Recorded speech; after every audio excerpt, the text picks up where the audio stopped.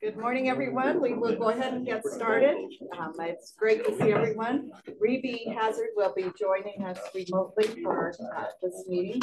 And, yep, but we will look for her. We will start with roll call. So Stephanie, would you do the roll? Alvin Vandenbrink. Doug Monger. Here. John Ely. Here. Kathleen Curry. Here. Kathy Chandler Henry. Here. Mark Catlin. Mark Rover. Here. Martha Whitmore. Present. Mike Richard. Here. Rebe Hazard.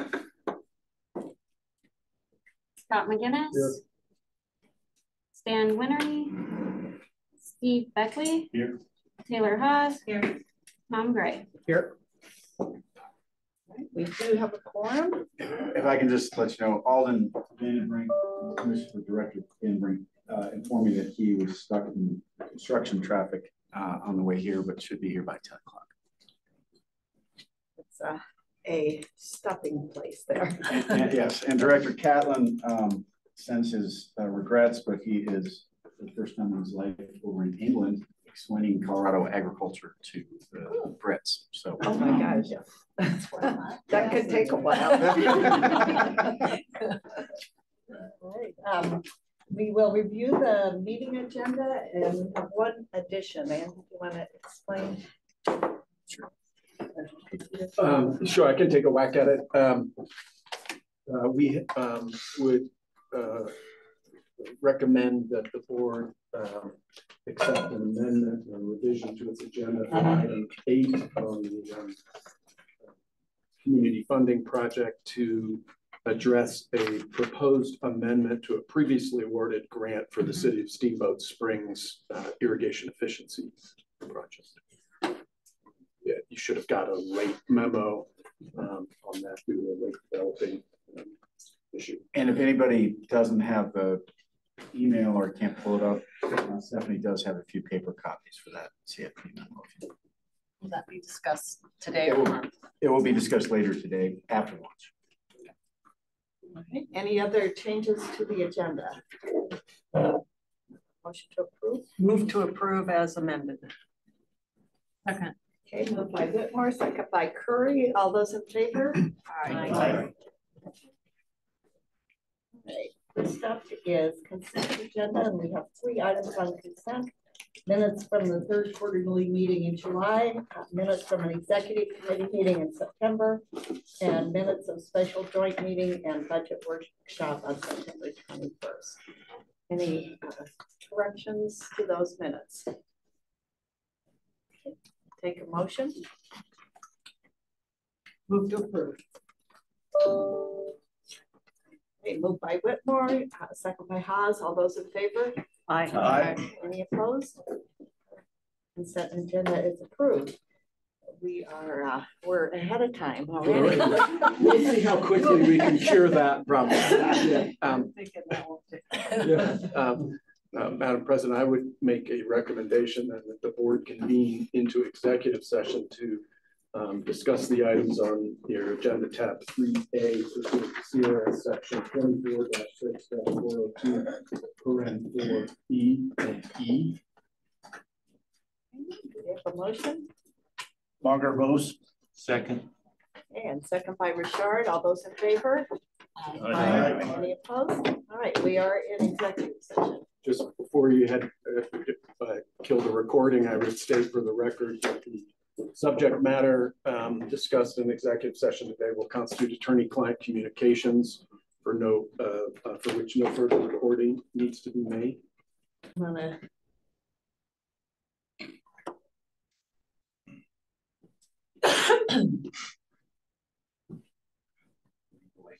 looking for a thumbs up.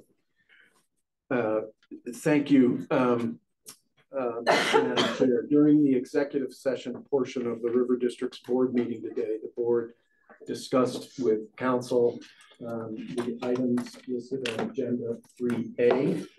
I believe there is one action item that staff was considering that the board undertake coming out of executive session. I'd ask Jason to tee that up, as well as a discussion on a matter contained in your public report then. Yes, and this has to do with River District's conditional water rights. We recommend that the board confirm its intent to maintain the remaining conditional components of the exchange rates adjudicated in case number 05 CW 265 in Water Division 5, and direct staff to take the steps necessary to complete the appropriation in a reasonable, expedient, and efficient manner consistent with Colorado law.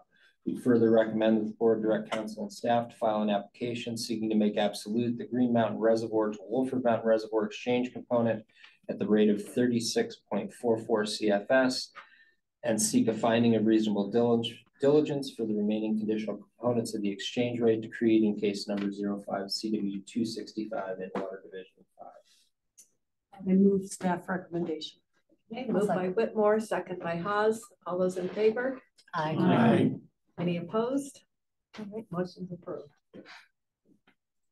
And the last matter deals with a request for a license agreement. The River District owns 105 acres of property on Homestay Creek. It was purchased back in the 70s. We have provided a license agreement to some folks that own property adjacent to them. That parcel, the Gastons, they have requested a renewal of that license for an additional 5 years. The Gastons are allowed to have no more than 10 head of livestock up there. My understanding is they currently have some horses that they have up there. They also irrigate the property with 2 CFS of the Bottleston Ditch water right. As far as I understand from our technical staff, they've been good licensees, and it's important for us to keep eyes on that property. In the past, when we haven't had an agreement with folks, we've found trash up there. I think we had a camper that was parked up there at one point. They are charged $105 a year for that license, which is rather minimal, but they do keep an eye on the property. So we would request that the board authorize the general manager to execute a 5-year license agreement with Diane and Brian Gaston for use of the River District's Homestay Creek property consistent with the terms of the previous license agreement. And there was a copy of that previous license agreement that was, and also the Gaston's request that was included with the board packet. Questions for Jason? Previous agreement was 20 years? 5. 5. Thank you. I would move staff recommendation, Monger. All right, moved by Munger. Second by Whitmore. All in favor? Aye. Any opposed? All right, motion's approved. Thank you. I don't have anything further. Madam Chair, unless the board has questions about anything else in the general counsel public report. All right, so we will take a break from lunch. It is about 1 o'clock. We want to try and be back by 1:30. Sure. You're welcome to do that. I would just say this is one of those rare meetings where you actually have some time where we can kick items over to tomorrow. So it's the board's pleasure, but if you want 45 minutes for lunch as opposed to half an hour, you could actually take that. I'm just getting hungry. I want to just suggest that it's not a bad idea. All right, so we'll go till 1:45 at our general manager's suggestion. Public. Our first item on the agenda is public comment. Is there anyone here who would like to address the board on any items not on the agenda? See anyone, and I do not think we have anyone online. So we will close public comment and move to general manager's report. Well, thank you, Madam President. I'll try to be brief on some of these. The Colorado River Drought Task Force is just about halfway through with 6 of 12 originally scheduled meetings. I think I said in my memo that we hadn't necessarily made a whole lot of progress, and I would say that that's still the case. I think that there's been a lot of discussion recently in the last few meetings, both about there was first a decision by the task force to bifurcate the discussion, one dealing with suggestions inside the state for tools that could be used to help mitigate drought, inside the state and both modifications to existing programs, but also looking at newer programs. And then the conversation just last week started to turn to interstate issues, which I think is a major focus of what the legislature was looking for when they passed the bill.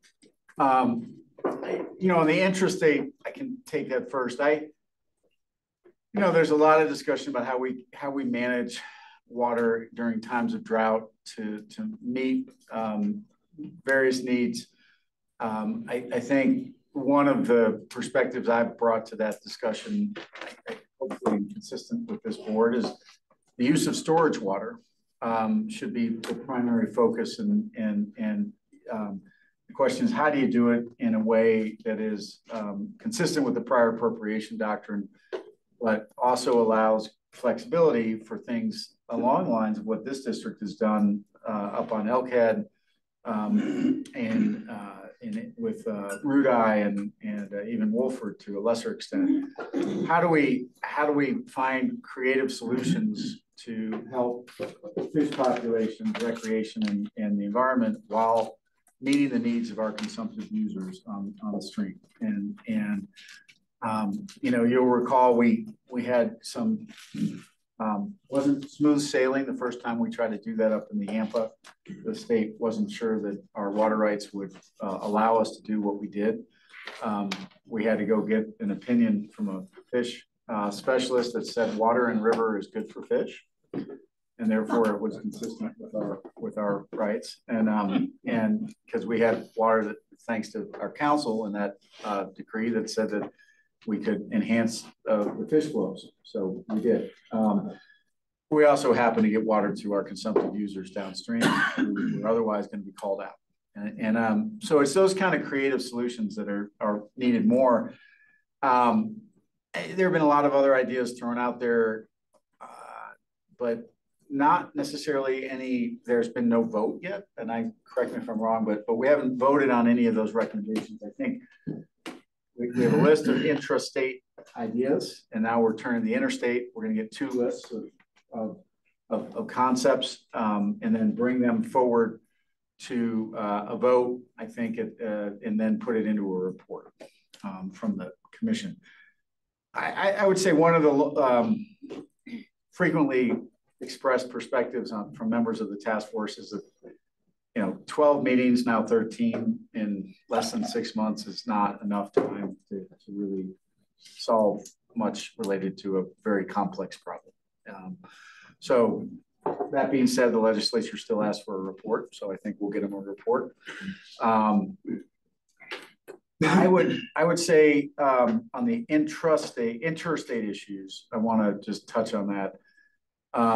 There have been discussions, right, about programs that have different names, right? Demand management, system conservation, a strategic water reserve, or water banking, really are the four main discussion items among that group. And from my very simplistic perspective, they all share some really common elements that we all ought to think about. And I think this district has spent a lot of time, this board has spent a lot of time thinking about it. And that is, all of them are aimed at reducing current consumptive use and having it available for a different purpose. And whether it's water banking, or whether it's a strategic water reserve, or whether it's system conservation or demand management. And if that's the case, if they're all similar in fashion to demand management, you know, our state has a demand management policy statement that the CWCB board passed in 2018. It talks about avoiding disproportionate harm to any one area or region of the state. It talks about a number of factors that this board has endorsed as well. And I think that's really critical in moving forward. So, you know, my hope is whatever the program is named or whatever is looked at is consistent with guiding principles. The CWCB demand management policy statement is exactly that. It's a policy passed by a board, not by the legislature. It's not law. So should there be elements of that policy statement that are codified by the legislature to protect local communities and industries like agriculture? And if you look at our guiding principles that you've suggested, that not suggested, you've asked us, Peter and I, to follow. You know, the first one, we spent a lot of time this past meeting talking about it, which is what are the triggers before we do any of these water conservation programs? And so I said, let's talk about that. Let's get that out on the table. And I said, you know, the lower basin needs to bring its consumptive use within its compact allotment on a permanent and enforceable basis. And that includes system loss accounting issues. And then there should be some hydrologic trigger associated with that, because if the reservoirs are full or almost full, why would we be doing that in conservation for interstate purposes? You know, what trigger is there? There was not consensus on that position at all. Really? Yeah. There was a request by folks from the state's perspective, or maybe he's talking on behalf of the state's perspective, that they didn't really want to see those triggers codified and even in a resolution, because they felt it would create too much rigidity for our negotiating team at the interstate level. It doesn't mean that idea is dead. There wasn't unanimous or opinion or agreement about that. And it was interesting to see that to me. And I think there is, you know, unanimous agreement that the lower basin needs to reduce its overuse, right? But if you then set a hard line on that, there was concerns that were expressed by some. So that was interesting. I did bring up the concept of the fact that these are all very similar programs and could have similar negative effects on local or rural economies in the Western Colorado, and said, you know, push the idea that as the statute said, we have to recommend the ways in which those programs, the respective roles in those programs for the CWCB and the water conservation districts. And I said, so we have models of those in our state.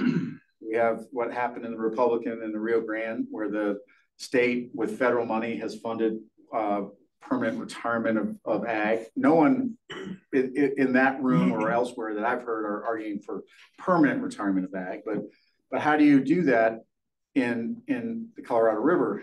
And our suggestion was that it should be run by the conservation districts on the West Slope in coordination with the state as part of the state program, but that it should be run by the conservation districts, and then we should be adapting those programs for our local regional areas that are all different and have different types of systems and different types of crops and different types of soil systems and even different water rights when you look at our federal projects compared to our private ditches. And I don't think we are done talking about that. We didn't get much conversation on that point, I would say.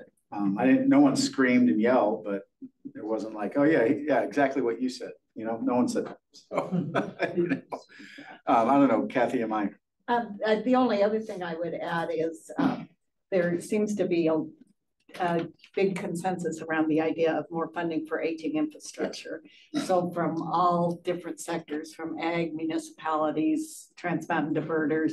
And so that seems like sort of a simple thing, but I think that could be a powerful recommendation coming from the task force, is to make the grant programs at the state more available for aging infrastructure, and also just to have more money in that pot for aging infrastructure.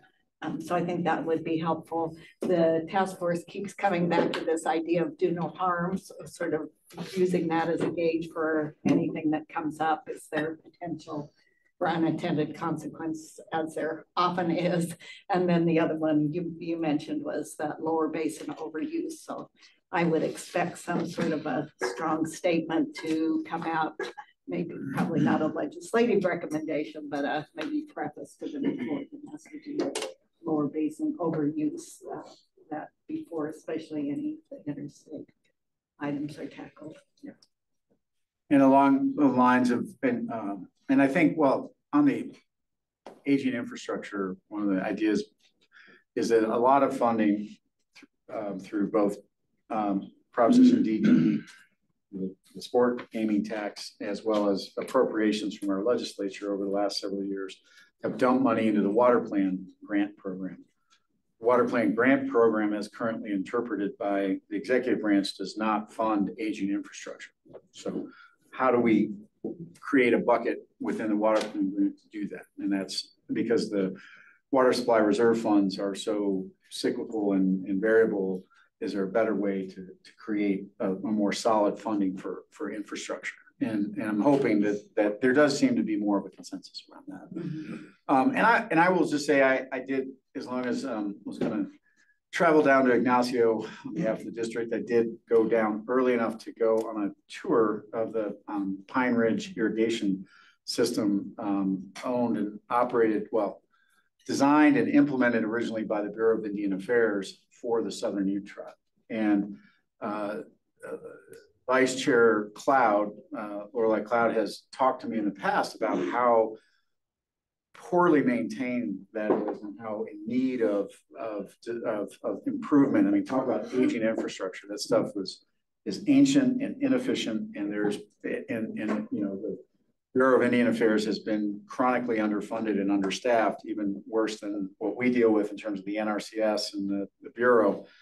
And so touring that with their irrigation folks really made an impression on me. I think it's something that in the future you may hear me bring back to this board to weigh in on and support their request for better funding for their projects. They have blowouts that the tribe is putting tens of millions of dollars of their own money into infrastructure that is not owned by them, but owned by the Bureau of Indian Affairs, just so that they can get water to their farms. And, you know, just very impressive ingenuity by the tribe, but they are hamstrung because it's not their project.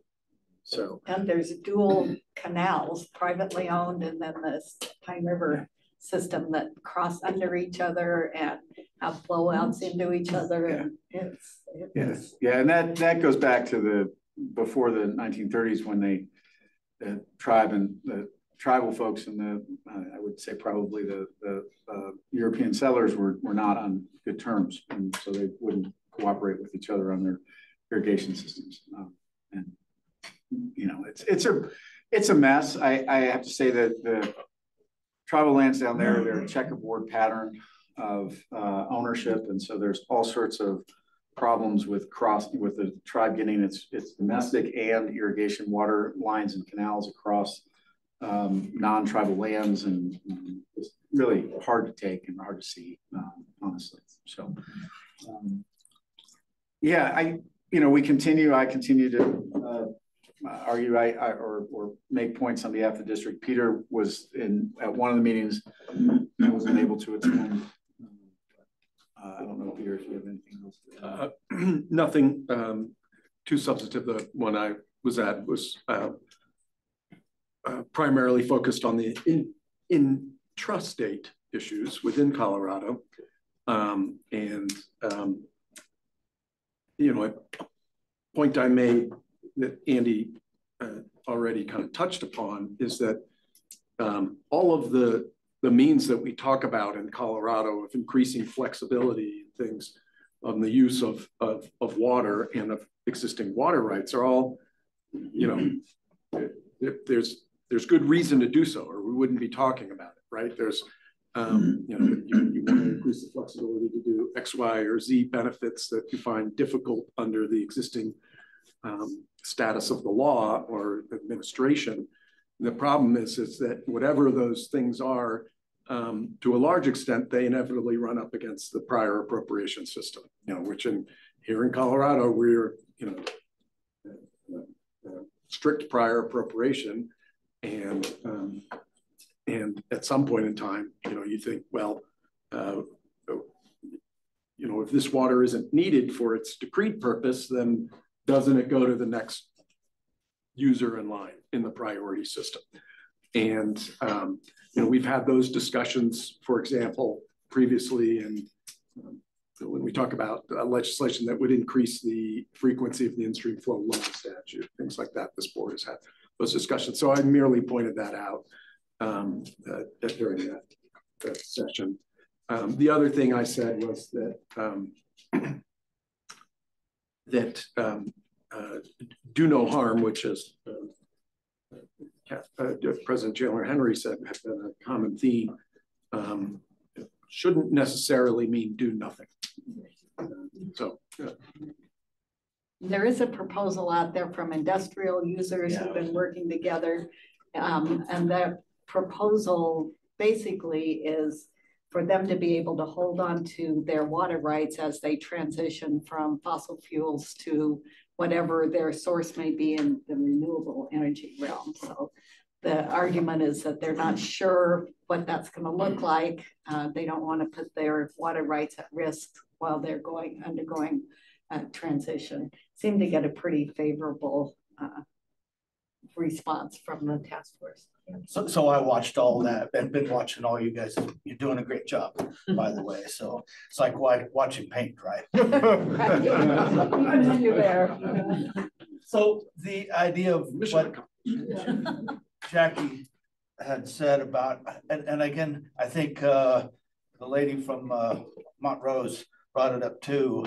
I think I hope we're talking about absolute rights and not conditional water rights, because if you're not using them now and they're not absolute right now, I don't know how you can tie them up anymore, and we go into a worse system to create energy than what we are now with the coal-fired power plants. So I hope that was, I'm just bringing that up. I had understood the proposal to apply to both.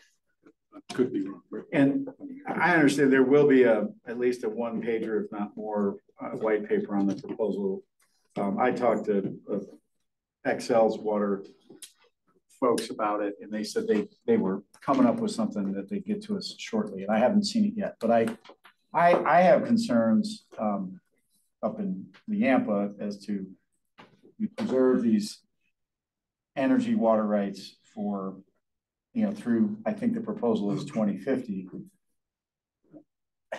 If they're not being used, and they would have otherwise been used by the next in line seniors or next in line juniors who are ag rights, is that I think we really need to hear from the local community in Yampa before weighing in on that position, on that suggestion one way or the other. And I'm hopeful that we'll get that proposal fleshed out a little bit, and maybe even be able to bring it up to the Yampa roundtable for a discussion about it. Would be my hope. But I don't know if either of our Yampa directors have any thoughts about it at this point. But well, I agree with what you said. I mean, and again, I hope it isn't so. Yeah, you can use them, but you need to buy them from us or whatever. So I don't know. And I think you're right. The prior appropriation next in line, if you're not using them, especially if they're direct flow rights. I guess if they're storage rights, that might be a little different thing. Storage rights, they paid for the storage, but if they're direct flow rights, they should just release them then, and then for the year or whatever, release them, not use them, and they become available to the next water user down the road, down the stream. Yeah, my personal opinion is we shouldn't carve out an exception because they happen to be a utility company, when Doug and I and everyone else has to live under that abandonment rule. And if we can't use our water rights, then they become available not only to the seniors or the other juniors below them, but to new water rights that might want to file. They have a beneficial use. So I would hate to see us carve out some special exception. They'll have 10 years from the time they finally quit diverting for power generation to come up with beneficial use and not speculative. That's probably enough. You might want. Yeah, I guess I'm Tom, I don't contradict you very often, but this is one to where legislatively, they've been forced to give up their ability to put those water rights to beneficial use. At least some of the beneficial uses that are attached to it. And I'm seeing that even with these other industries where the state is now looking upon them for them to, where you up your water rights on. Diligence. You do your diligence, thank you very much. But now you can't do your diligence because putting that water right to beneficial use that you've had now for 75 years is now considered speculative because Colorado water law has changed, or Colorado laws have changed within the past 3 years.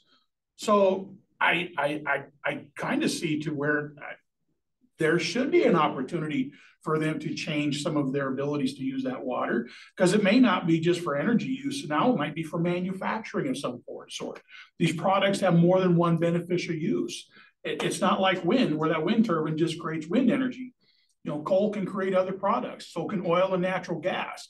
They can create other products as well, you know, and I think they should have the opportunity and given some latitude to move forward and prove up their ability to put that water to beneficial use rather than being hamstrung because Colorado legislature decided to change the law. Well, I'm not quite following that, but okay.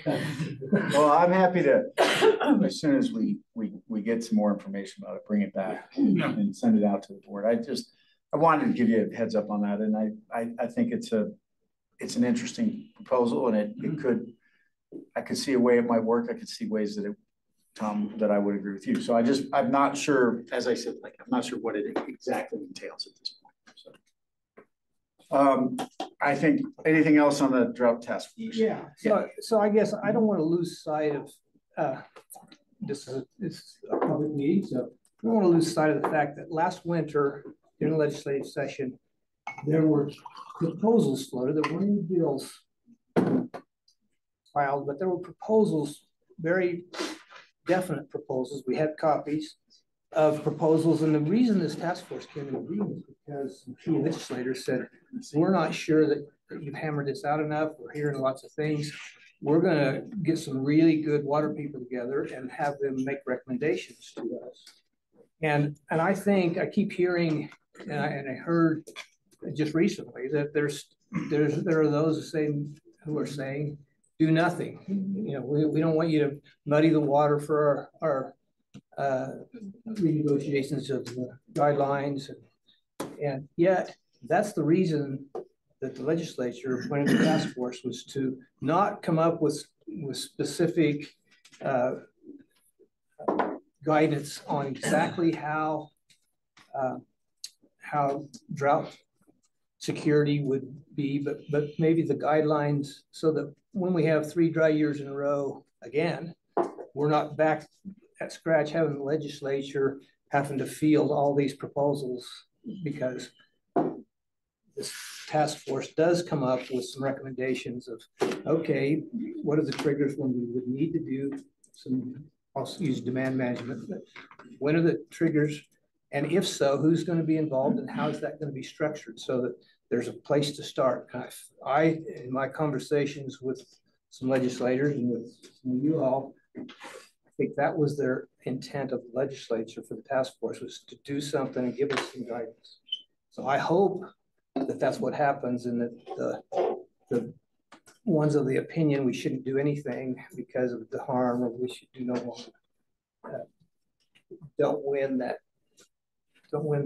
conversation, because I think they would not be following through with what the intent of this legislation that formed the task force was. So that's my opinion. Thank you, Madam President. And just to build off of what Dr. Gray said, there is a coalition of ag groups that's been meeting after each task force meeting just by Zoom. And we've had some great discussions and offered some input to the various folks on the task force, you know, individually because of the public requirements. And really this issue, that group has talked about what Tom raised, but one of the things that came out of the discussions that I've heard are that the ag producers were hoping that this is an opportunity to do something to try to reduce impacts in the future if there ever is a shortage. And to use the time wisely, to think ahead, to see where there's common ground, that where injury would be prevented, like what we've advocated for as a district. And that did come out. And then I think also Mike Camblin offered some thoughts that maybe, hopefully he'll follow up on too, and that so we could maybe down the road, if we get that defined more, we could talk about that and what Jackie Brown had brought up for on the industrial side. So there might be a couple of ideas. And I do want to get back to Director Gray. I think there's a way in which those criteria could be outlined in a recommendation for legislation for any water conservation program. And that's why there are variations and differences in each one of those types of programs, but in essence, the question is, are there guiding principles or criteria that any one of those programs, whichever one the state eventually sets up, must follow? Exactly. And that's what, I think we certainly will try to advocate for. And I agree with Director Curry. I think some interesting ideas are coming up. It's just, how do you flush them out in the time period in which you need to? And I think, that's where the group is now, is that somebody can come forward with a good proposal on triggers. That I think that all the groundwork has been done to move that forward. Dr. Monson. Yeah, quickly. So I enjoyed the presentation from Lee or something talking about the water banking in the Arkansas. Yeah. I found that enlightening and very, but the whole difference between the Arkansas and all of our river basins and us not having the science and the tools to come up with the consumptive use. We don't know what consumptive use is. I mean, every field has different consumptive use based on the diversion and the rest. So I don't know, a whole lot of difference than down below Pueblo and the rest. So anyhow, I thought the discussion was good, but we have so many questions and tools to figure out how much water you're forgiven versus return flows. Yeah, thank you.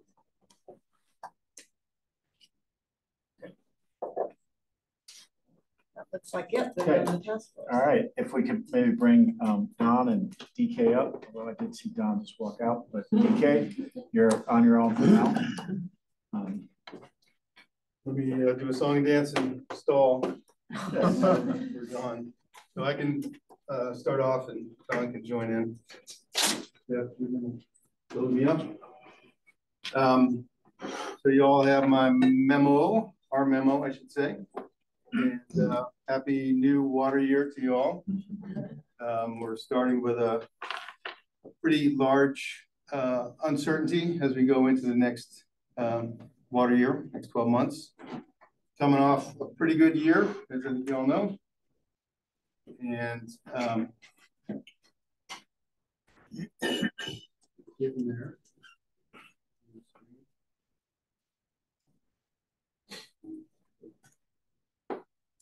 Wait a second so that the public can catch up. Maybe. While you're doing that, I'm just going to take a moment to make sure the board and public have met Bruce Walters, our new associate counsel. Greatly appreciate he came to us from the Colorado Attorney General's office. Had practiced previously on the Western Slope and understood where he really wanted to be. So we were lucky that he came back. And then Sam Callahan in the back is a water resource. Can I get his name? His type specialist. Yes, there we go. There we go. And Sam is great. Great to have on board. He came to us from the Forest Service, graduate of the School of Mines, and very happy to have both of them on the team. And I think they're both at least living in town. So thank you for and would encourage everybody to get to meet them at breaks and maybe even dinner tonight. So. And they get to have the Kool-Aid Right, we gotta give them some Kool-Aid. Yeah. But now we're gonna turn to two of our more senior employees in the district, and I mean that only by tenure at the district. All right, so as we were saying, happy water year, new water year. As we move into this year, we're actually looking back, kind of a set of mixed messages, giving the headlines here. This is sort of what we're going to talk about in one slide. But 2023, above average moisture, but above average temperatures really led to what we project as above average evap and transpiration. So probably a pretty big depletion based on what was available. We use a lot of reservoir storage, but the reservoir storage basically is strong and will have quite a bit of carryover as well. And when I say, I shouldn't have said reservoir storage, we really used what was in the river, and the reservoir storage backed us up quite well. Going into 24, we're sort of in that wait and see, and the crystal ball is very cloudy. We do know that El Nino is, the signals are strong. There's a significant warming in the Eastern Pacific. Why do we care? Well, that really indicates that the moisture could be there, especially in the southern part of the Colorado River Basin. It doesn't favor the northern part of the basin as much. So we'll see how that signal plays out. But so for early planning, you know, what Reclamation has done in conjunction with NOAA and the Colorado Basin River Forecast Center, they're looking at a 98% of average unregulated inflow of volume to basically simulate going forward. A huge amount of uncertainty. It's a conservative look ahead, right? So, but based on, in comparison to previous years, it's pretty good. If we could get that, I think we'd all be pretty happy. When you plug that into the formulas and the interim guidelines that determine how we operate Lakes Powell and Meade, Glen Canyon or Lake Powell will release 7.5 million acre feet. That's in the annual operating plan that's been published. It hasn't been signed, but it's going through its process, and there's a high likelihood, unless something changes this winter, that there'll be that sort of minimum objective release, if you want to call it that. So what that means for the lower basin, they'll be in tier 1 shortage in 2024, which is actually a little better than what they were at. They were in tier 2A shortage, which is a deeper shortage. And in fact, this year, some of the lowest releases out of Lake Mead that have been recorded in the modern era, about 6 million acre feet for the lower 3 basin states consumptively. And again, I mentioned that Western Colorado, looking forward to some reasonably healthy carryover storage, which helps us going forward, of course. Here's the signal that El Nino presents to us.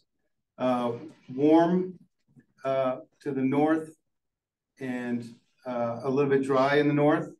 And then in the south, you can see that green band on the right, and maybe a touch of below normal temperatures, which is still pretty warm down there in the southwest.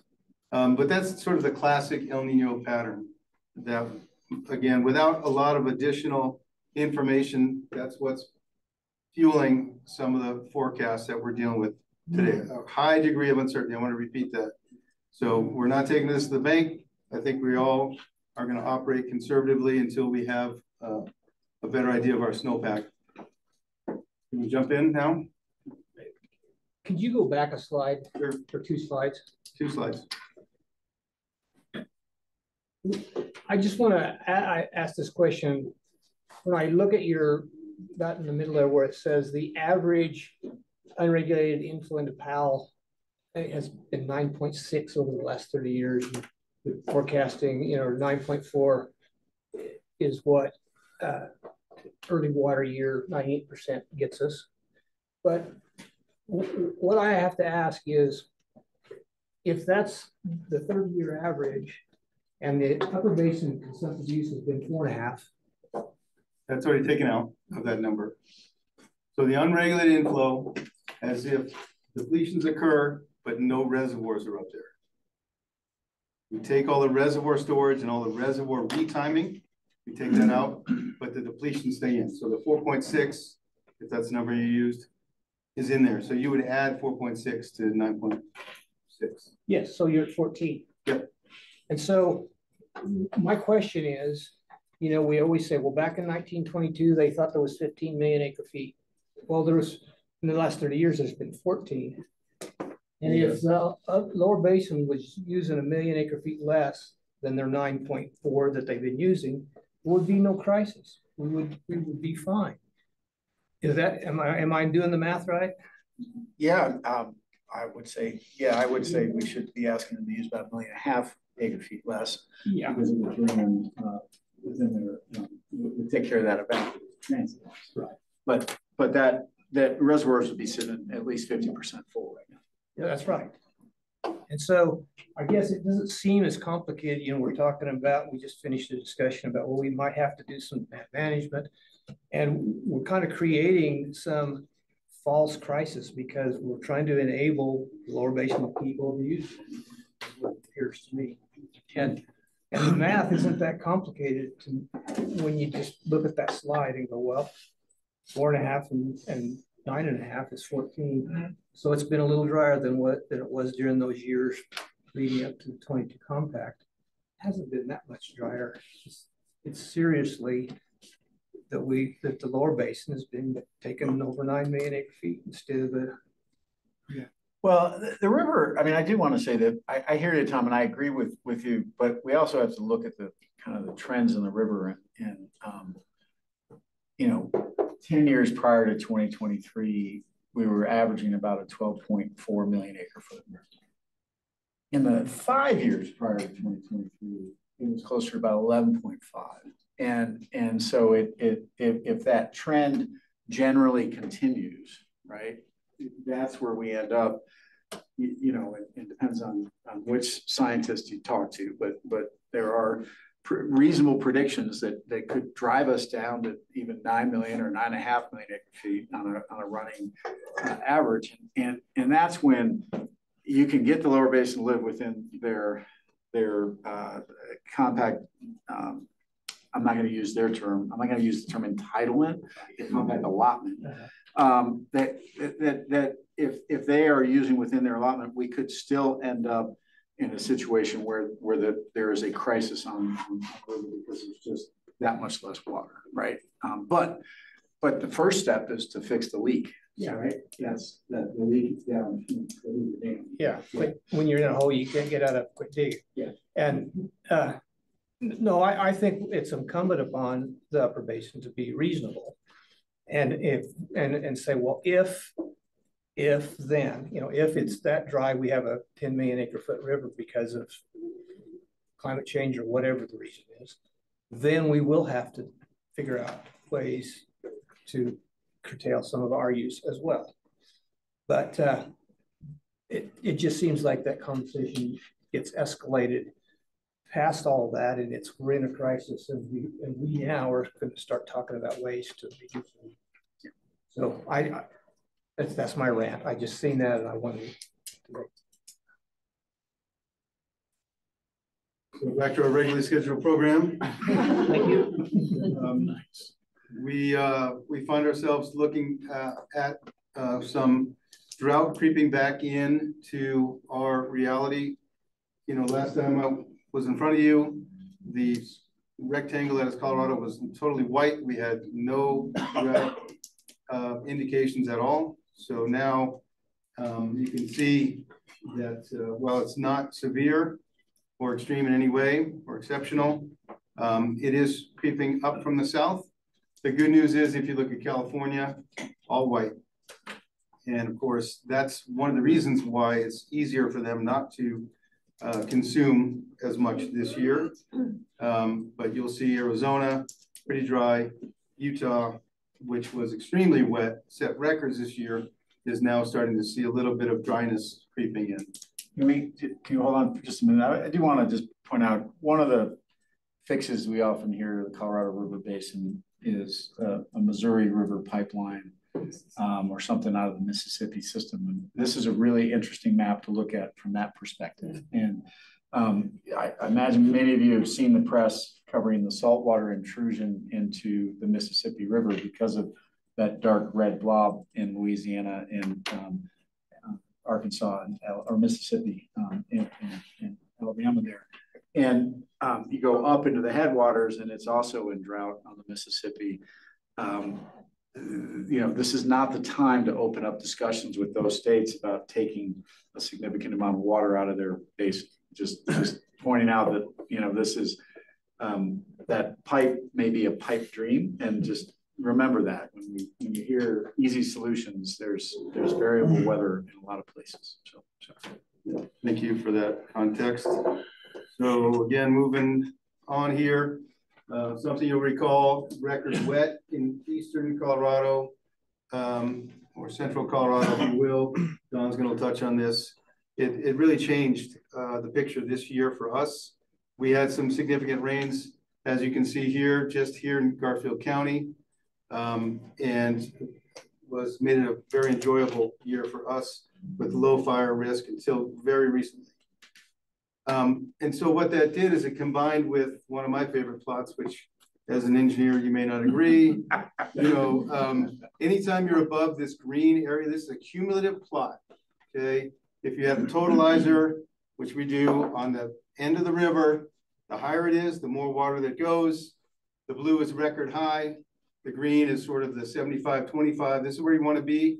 And we have moved from a deficit down here in the orange in this year to sort of almost above average conditions in the Colorado. This is at the state line. And this is a long-term record. So really good news, this plot. We look at this on a regular basis, but again, shows us how far we've come in a short amount of time. The other thing that we're seeing, of course, not quite record recovery, but Lake Powell from record lows to back into something we've experienced before, upwards of about 50 to 60 feet of gain. It's tailing off a little bit, but not precipitously. And we're hoping that we can continue to go sideways in this plot or go up with this next year to get into more familiar territory. And so you'll see that in some subsequent plots. This plot, we'd like to show our external affairs, Lindsay, external affairs specialist. No, Deputy Director. Deputy Director, get it? Give kudos for this plot that we pull out. You can see good recovery in the upper basin, Blue Mesa, Flaming Gorge, Navajo, pretty near full going into the winter. Lake Powell, Lake Mead, about 40%, 35%. And by the end of the year, system storage should be around 40%. And when you look at this, maybe for Director Gray, kind of showing the variability, where we are average. On the right-hand side of the plot is kind of the projected 2024. 4 times a year, Reclamation runs their model for the minimum probable, their most probable, and their maximum probable to capture about 80% of the projected variability. So we are projected just below average right now with a lot of uncertainty. And you can kind of see where that fits, but a huge amount of variability between minimum probable and maximum probable. And when you run it through the operational model, you get this spaghetti plot, which really drives home the uncertainty. Where we are today in the black line, intersecting with basically December, at the start of the calendar year, when the uncertainty grows between that minimum probable, most probable, and maximum probable, you can see where elevation-wise Lake Powell is projected to end up. And each one of these tiers, you've seen this before, hopefully you'll get more and more familiar and comfortable with this, but these are the tiers that are operational tiers within the interim guidelines, which are going to be subject to renewal and renegotiation. And so by the end of next calendar year, 2024, there's 100 feet of difference between the minimum and the maximum. Hopefully we end up closer to the green or to the blue, excuse me, but more likely somewhere in the green. And we're in this more familiar territory of the upper elevation balancing tier. And so that's kind of, again, the best guess, best science on where we're going to end up over the next 24 months. They do the same thing for Lake Mead. And so Lake Powell, just to remind you, is really driven by the water supply conditions, the snowpack. Lake Mead, as we just discussed, about how much they're taking out and their usage.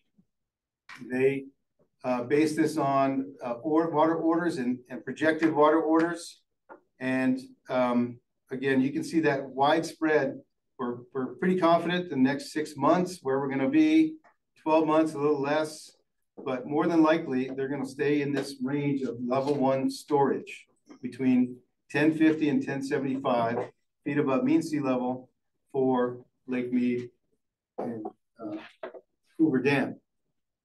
So you may ask, well, what does that mean for our long-term compact compliance and non-depletion obligations? What volume of water passes Lee Ferry? This is basically historical in the blue and the projected next 2 years of 7.5 million acre feet passing Lee Ferry. What would that mean? It means we're well above the running average, which is in red, above 82.5 million acre feet and way above 75 million acre feet over 10, right? Does that make sense? Mm-hmm. Okay, so we're in relatively good shape. We have a buffer. We're not in danger of busting our compact compliance. So I'm gonna, now that I've painted the picture of the regional, we'll come into the local watersheds and Don will take it from here. Great, thanks DK. Just a real quick rundown on the runoff. I'm sure everybody's fairly familiar with the very good conditions, in some cases great conditions of the runoff this year. The Yampa at nearly 150% of average, Elkhead a little higher than that. The White at 150-ish, and of course the Main of Colorado looking pretty good. Wolford 109% of average, but we filled it. And Gunnison at above the 150% average sort of bar there. Blue Mesa 133% of average, and it actually got up to 91% full. I think DK's, Mariel's, or Lindsay's teacup diagram showed something like 76%. I think that's after the obligations since then. Dolores at 214% of average. San Juan way up there. Navajo now is 76% full. Lake Powell at 166% of average and full, and 37% full. That was its maximum. So we had June precipitation on the east slope, as DK pointed out. And I think that earlier, see the inset here, his earlier slide showed water year, I think, precipitation, but this is almost identical in terms of the intensity of the bullseye here over the east slope.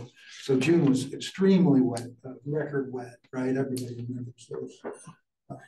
A couple of weeks there in June. On the west slope, June precipitation was less stellar. And then July was very dry. Next slide. And then through August, September, and October, August brought the remnants of Hillary, which provided for quite a bit of precipitation to the north, in the northwest state, and drier in the south. September was very dry, even for September. Now, September is a sort of a drying month in terms of the monsoonal activity. And then October, we see to date, has been below average in many parts of the west slope. with the exception of flat tops and the Rome Plateau and so forth. So there we are in terms of precipitation. We mentioned all that moisture in June on the east slope, and what that resulted in on the west slope was quite a bit of water that was anticipated to be taken over the Continental Divide, and instead was released or spilled. Gross Reservoir in its expansion mode during their construction, they can't take as much water. And then in addition, all this water that became available on the east slope caused a bunch of water to come down on the west side here. And likewise, the Roberts Tunnel went to zero for a long time there. Really, Kremling was sort of the epicenter for this. This is a Kremling plot. I can see how that actual seasonal peak occurred, you know, actually a little bit late relative to average, but it was really the west, very wet conditions on the east slope that caused this late seasonal bump in the river, 5,500 CFS Kremling. Next slide. Okay, Lake Granby, obviously it was involved there because the Adams Tunnel was shut off. It spilled copiously, you know, helping cause that big late season peak. Below, next slide. And on the Roaring Fork near Aspen here, we see that when Twin Lakes Tunnel shut down because it was so wet on the east slope north there, we had a plethora of water run through for about 2-3 weeks through Aspen there and on down, causing a late seasonal peak, very distinct here. And then Wolford Ops went on this slide, but we had about 900 CFS come in early on. Another, again, about 100%, 110% of average inflow. And then later in the season, we had releases for the fish. Coincidentally, the releases were also initiated out of Rudeye, and they shifted some of that because of the anglers below Rudeye were concerned. So we had 160 CFS for 4 or 5 days come out of Wolford because of that shift by the recovery program. And there was this little blip, the Mosier Exchange, after all that fish water went out. We maintained 35 CFS out of the reservoir. You note that the storage is much higher than it was last year. So we decided we would increase a little bit beyond the 20 CFS minimum. That gave us the exchange potential to exchange only 13 acre-feet of Mosier water because it was so wet. Green Mountain couldn't capture that full 73 acre-feet. And then again, we're continuing to release 35 CFS. And we still have some exchange potential. And as it turns out, we'll see in the next slide, I think. And this is the bypass channel construction at Windy Gap. They are very close to ready to fill that reservoir. I think you can see the plan view, the map. The red arrow shows the panorama location of that photo. If you look straight down, you can see the new dam just to the left of center in the photo. And the old dam to the right, hard to see there, but they're deconstructing the old dam. And the new dam now is reducing the capacity from 400 to 255 acre-feet. Mm-hmm. But they are going to be ready to fill this reservoir at about 1 foot a day. And the request has been made to exchange that water from Wolford. Okay, so just an FYI that we do have that exchange potential as we maintain that 35 CFS. So the new dam is going to be built here starting late October into November. So that operation, if we decide that's kosher, we'll go ahead and cause that to happen Again, this is an extra over a mile of stream that didn't exist prior to this connectivity channel activity, open to the public for fishing, wetlands, additional wetlands and so forth. So they're nearing completion here at Windy Gap. Next slide.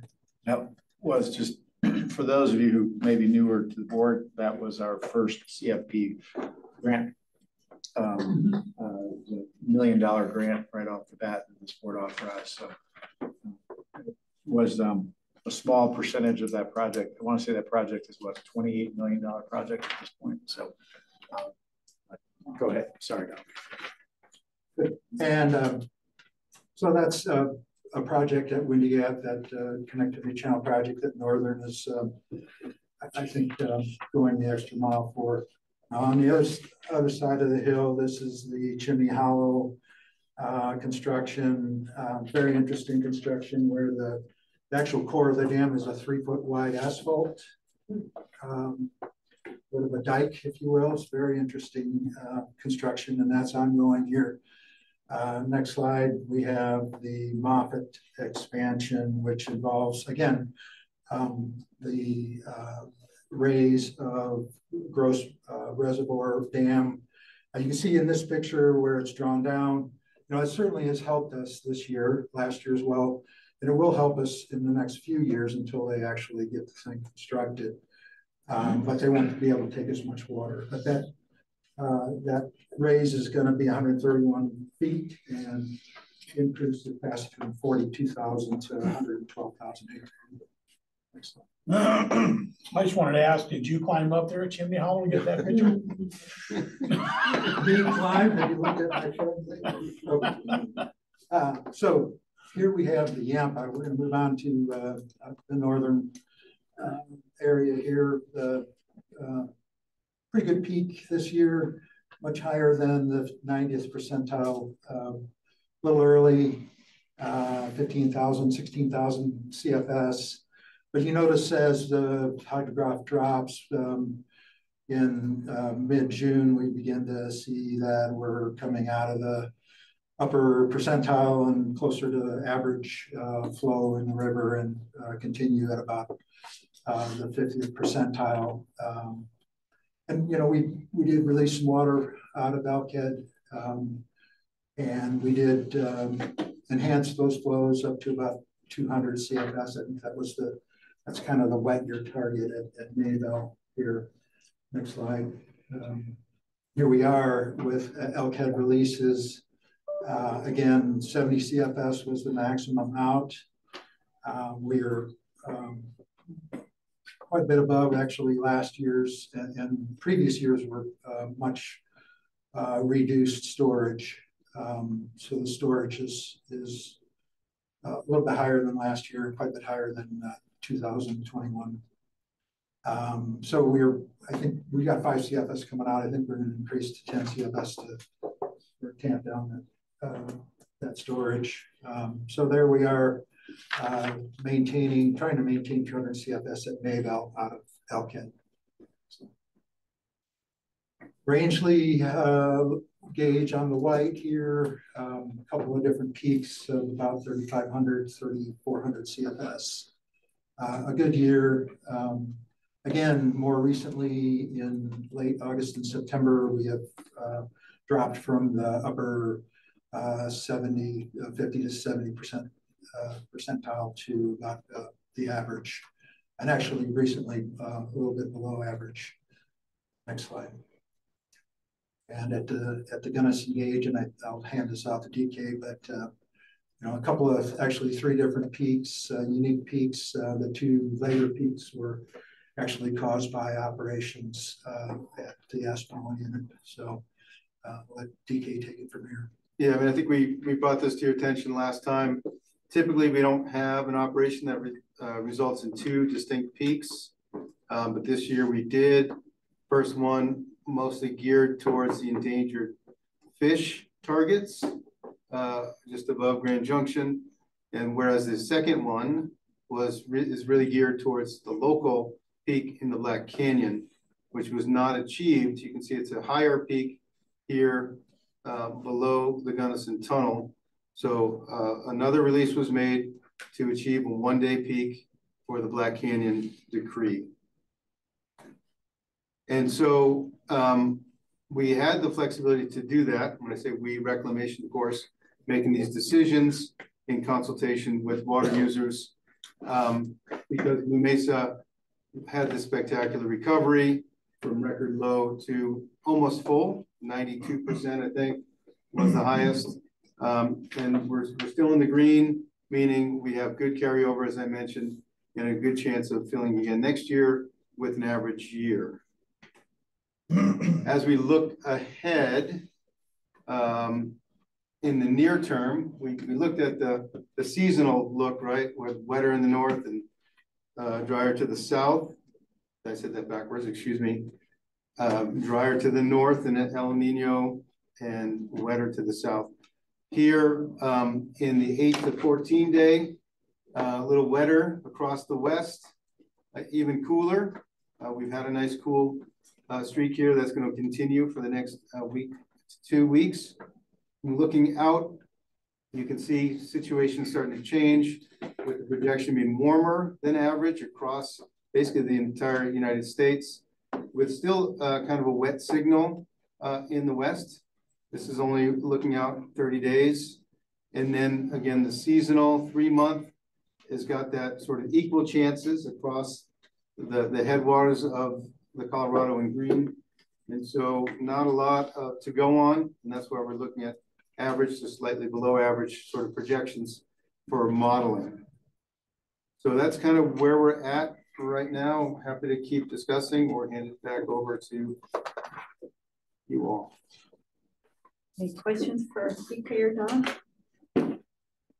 One question, DK, on your slides that show the cone of uncertainty at Lakes Powell and Meade.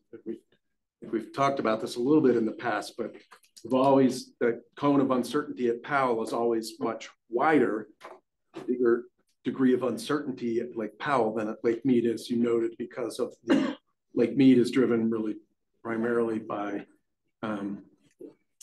lower basin uses. One of the points that we made in our comment letter to the Bureau of Reclamation on their comments on post-2026 operations, and I believe the state of Colorado made a similar point, maybe other upper basin states did as well, was that that the conjunctive operation of the reservoirs should more directly address actual the current year, or relative current year inflow hydrology. What, if anything, would doing that have on the respective cone of uncertainties at the reservoirs?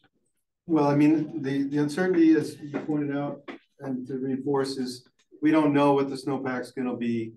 Really, I mean, all the plots I showed and the projections speak to that. And so I don't think we can narrow a whole lot, from 12 to 24 months. These are based on sort of historical reprojection of history and to a smaller degree paleo history.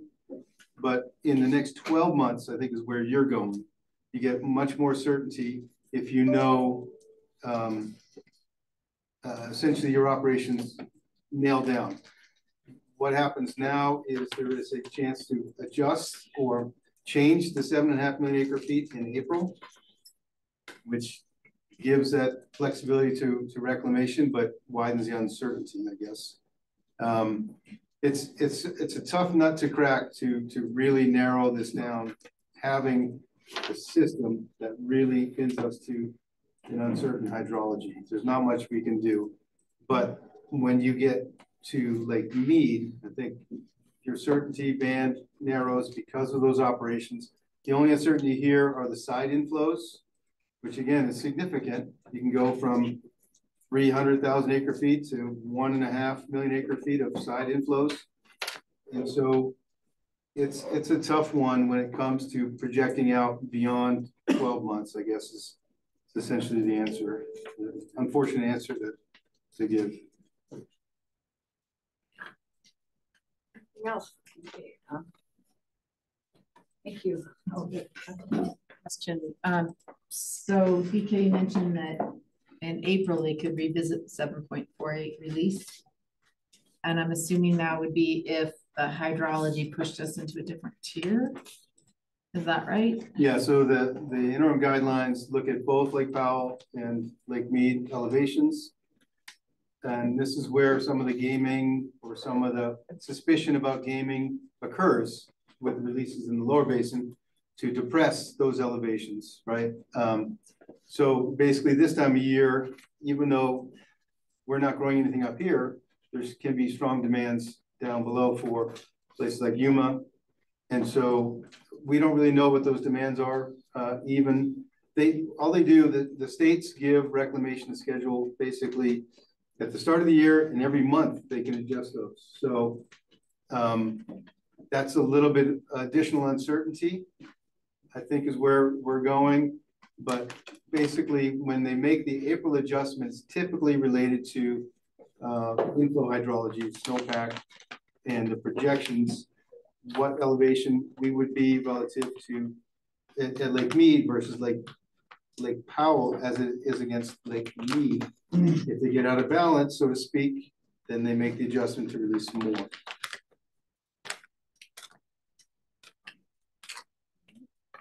Very much. Next item is the district office remodel update. Audrey Turner, our Chief of Operations, has a quick update.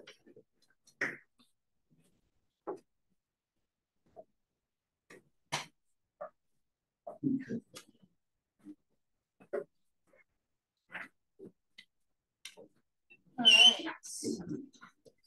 right. Well, I'm not asking for action today. Better place to be in.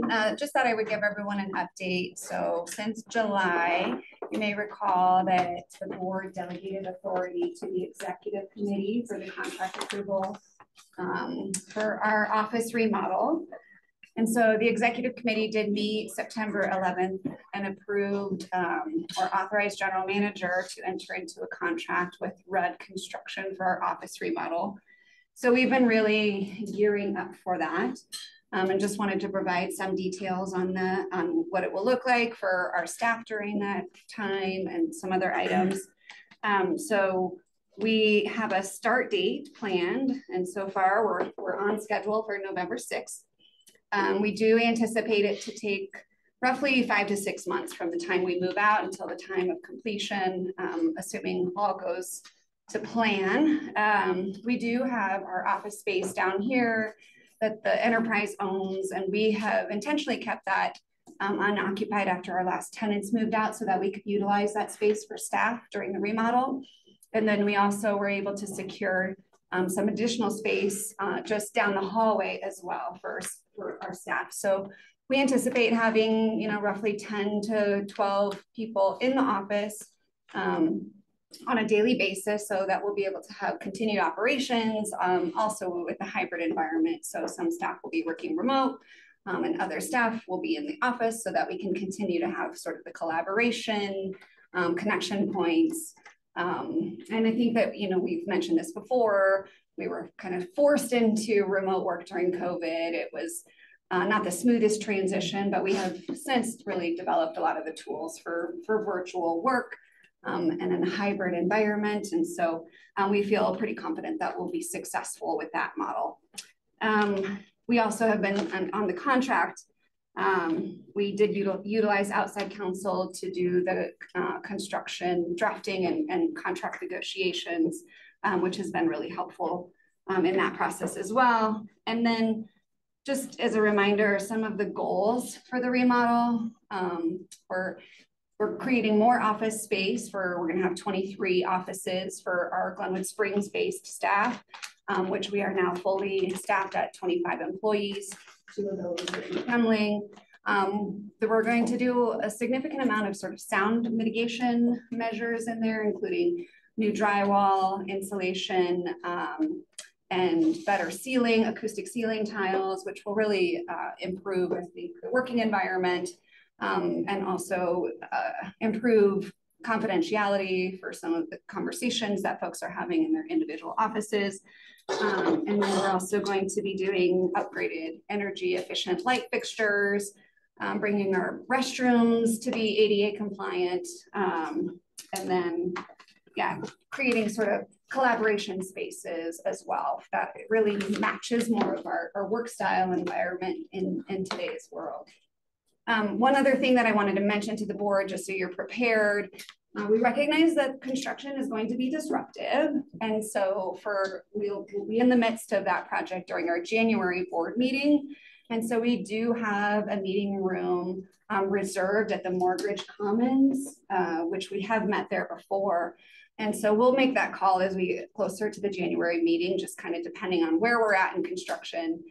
We just want to make sure that our meeting is not disrupted and will be as productive as possible. So that's kind of the update. Happy to answer any questions if the board has any of those. Questions for Audrey? So the staging area, they're gonna use this lot, is it gonna impact your attendance at all or staging? Yeah. So staging will impact them slightly. The contractors are planning on using the back area of the parking lot with a trash chute and loading materials through a lift through the windows on our second floor. So there will be a couple parking spaces where that will be lost for the staging of that. My guess is that won't be the biggest complaint. It'll probably be more, the noise and impacts of the other tenants. But it's something that we have to do and we haven't done in a long time. The third floor is also remodeling their restrooms with the same contractor in the same time frame as well. And so we're just going to try to get it done as fast as we can. I said I saw the outdoor work going on today. I hated to see them come in with heavy equipment over the new areas. Oh no, it won't. They won't be on any of the landscaped areas. It'll just be on the concrete and the asphalt in the back parking area. Tell me what a collaboration area is in today's work environment. Well, I mean, it wouldn't offend you. I mean, it's got like a pool table and a football table. I mean, no. No, you didn't let us put a game room in the. It's just a meeting space that's not as formal as a conference room, and we find a lot of our teams get together, kind of ad hoc, say, hey, I need to talk to two other people. And it will have a seating area where they can sit and talk. And a sushi bar. Yeah, the sushi bar is part of that, but I wish all these fun things. I asked is that their mental hospital down in Grand Junction has something with a similar name that you go in and they turn on lights. It's supposed to well, make sure we're going that direction. There are times where our employees do need to feel better. I know. We could have incorporated so many more things. When we're finished, are we going to release these spaces? Then we'll give up the one lease and then release this space down. And we can accommodate the 25, or we can go up to 27 now. I mean, are we looking to the future? Yeah, upstairs we're building offices for 25, but we actually have 2 additional kind of work flex spaces, so it could handle 27. We always have this space down here to if we need it if we grow in the future. So. But we don't keep it vacant in the meantime, right? We're gonna okay. Yeah, we would intend to lease that again. And we've executed the contract, right? So we've got a fixed price, or this thing keeps going up? No, this is a fixed price. It hasn't gone up since the last time we talked. We've not yet executed the contract. Our lawyers and their lawyers are going back and forth, not our inside lawyers, but our outside counsel on some of the terms, just to make sure we get it with one. Questions? Thanks, Audrey.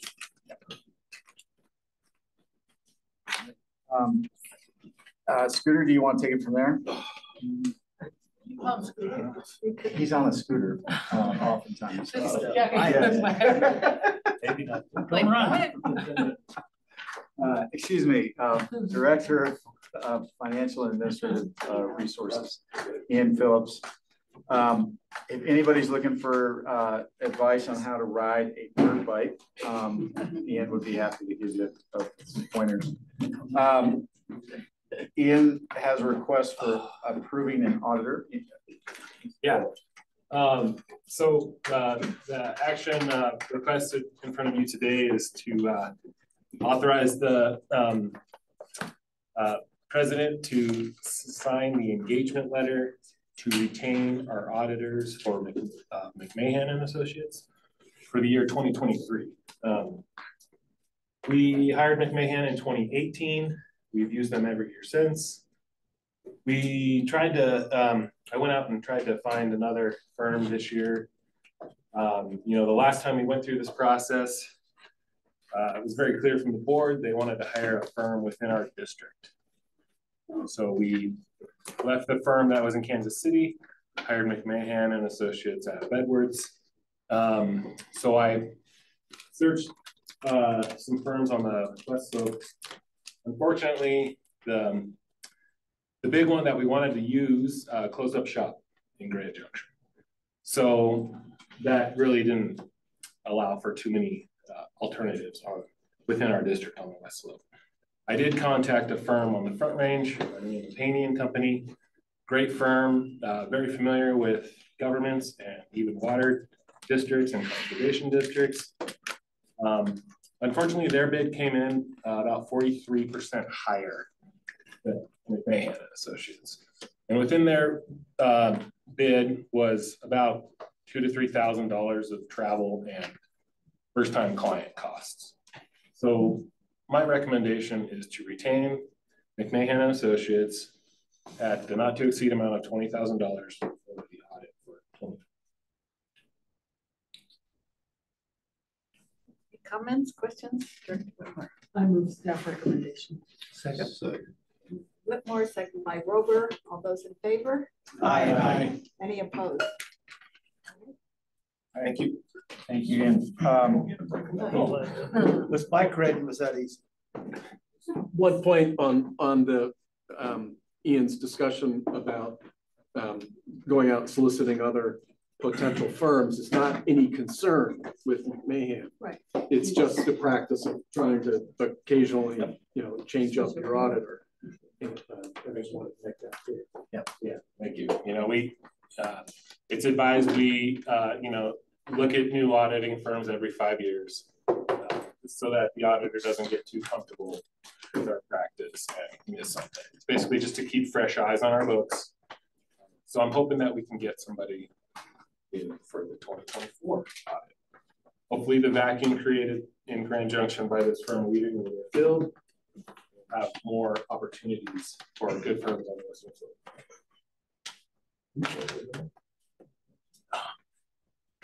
It's 4 words. I can tell you. Outstanding water candidates in the Yampa, Colorado Eagle, and Roaring Fork River Basin. Rebecca is going to lead that discussion. I think Raquel Clinker is online. So Rebecca and Raquel put together a memo and we'll work on this. Short presentation. No action item is requested here, but certainly direction contributions always asked.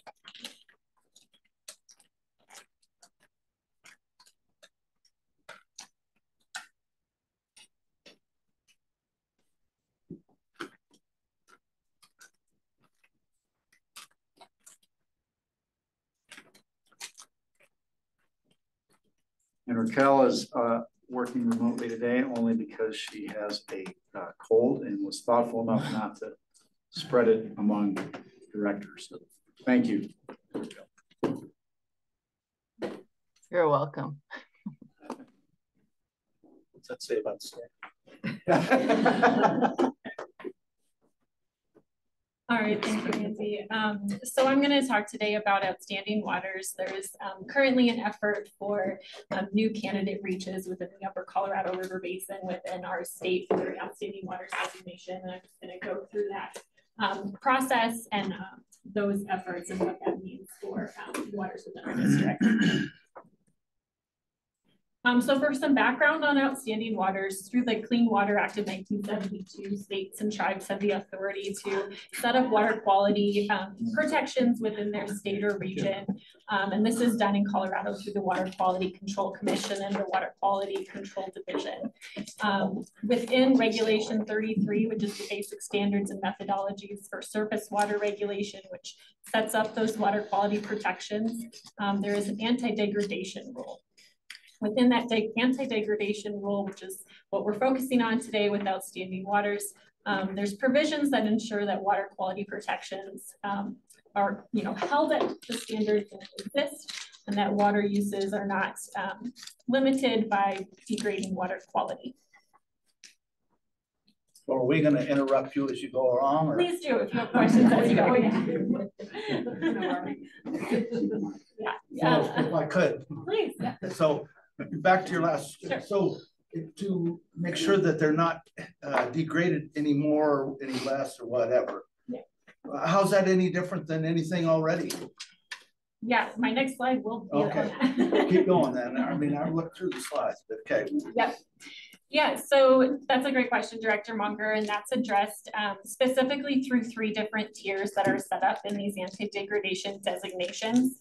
There's 3 different levels of designation. The first one is use protected waters, which applies to all waters within Colorado, and that's just as you say, Director Munger, that it's the basic standards that apply. There's certain table value standards and other limits for pollutant levels, which can be had in all of these waters, and if it exceeds that pollutant level, it's placed on the TMDL list and the 303D list and considered an impaired water. So that use protected waters is what applies to protect existing uses with those implemented water quality standards. The next level of protection is reviewable waters, which has that same level of protection with an additional protection that no significant degradation is allowed to occur within that stream or river segment. And the highest level of protection is outstanding waters protection, which means that no permanent degradation is allowed.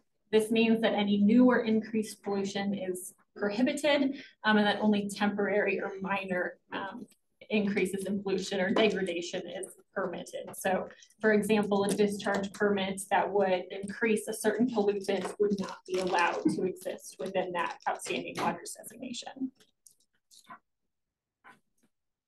So for an outstanding waters designation to be applied to a stream segment, it is held to pretty high standards.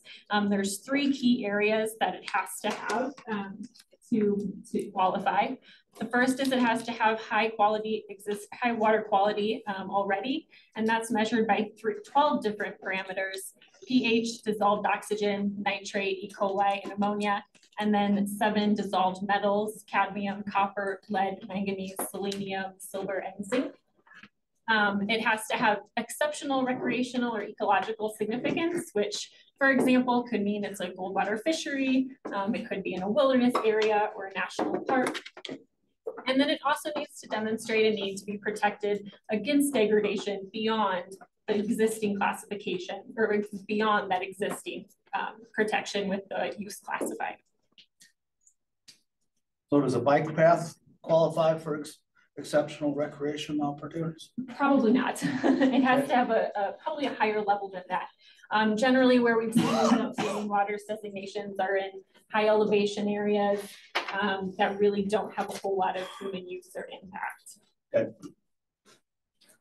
So in terms of impacts that outstanding waters has on water rights, that was a concern for us in looking into this. Per the Regulation 31 and Colorado Revised Statute, Section 25, there is not authority for water quality protections to have impacts to water rights. So it's not allowed to cause injury to water rights.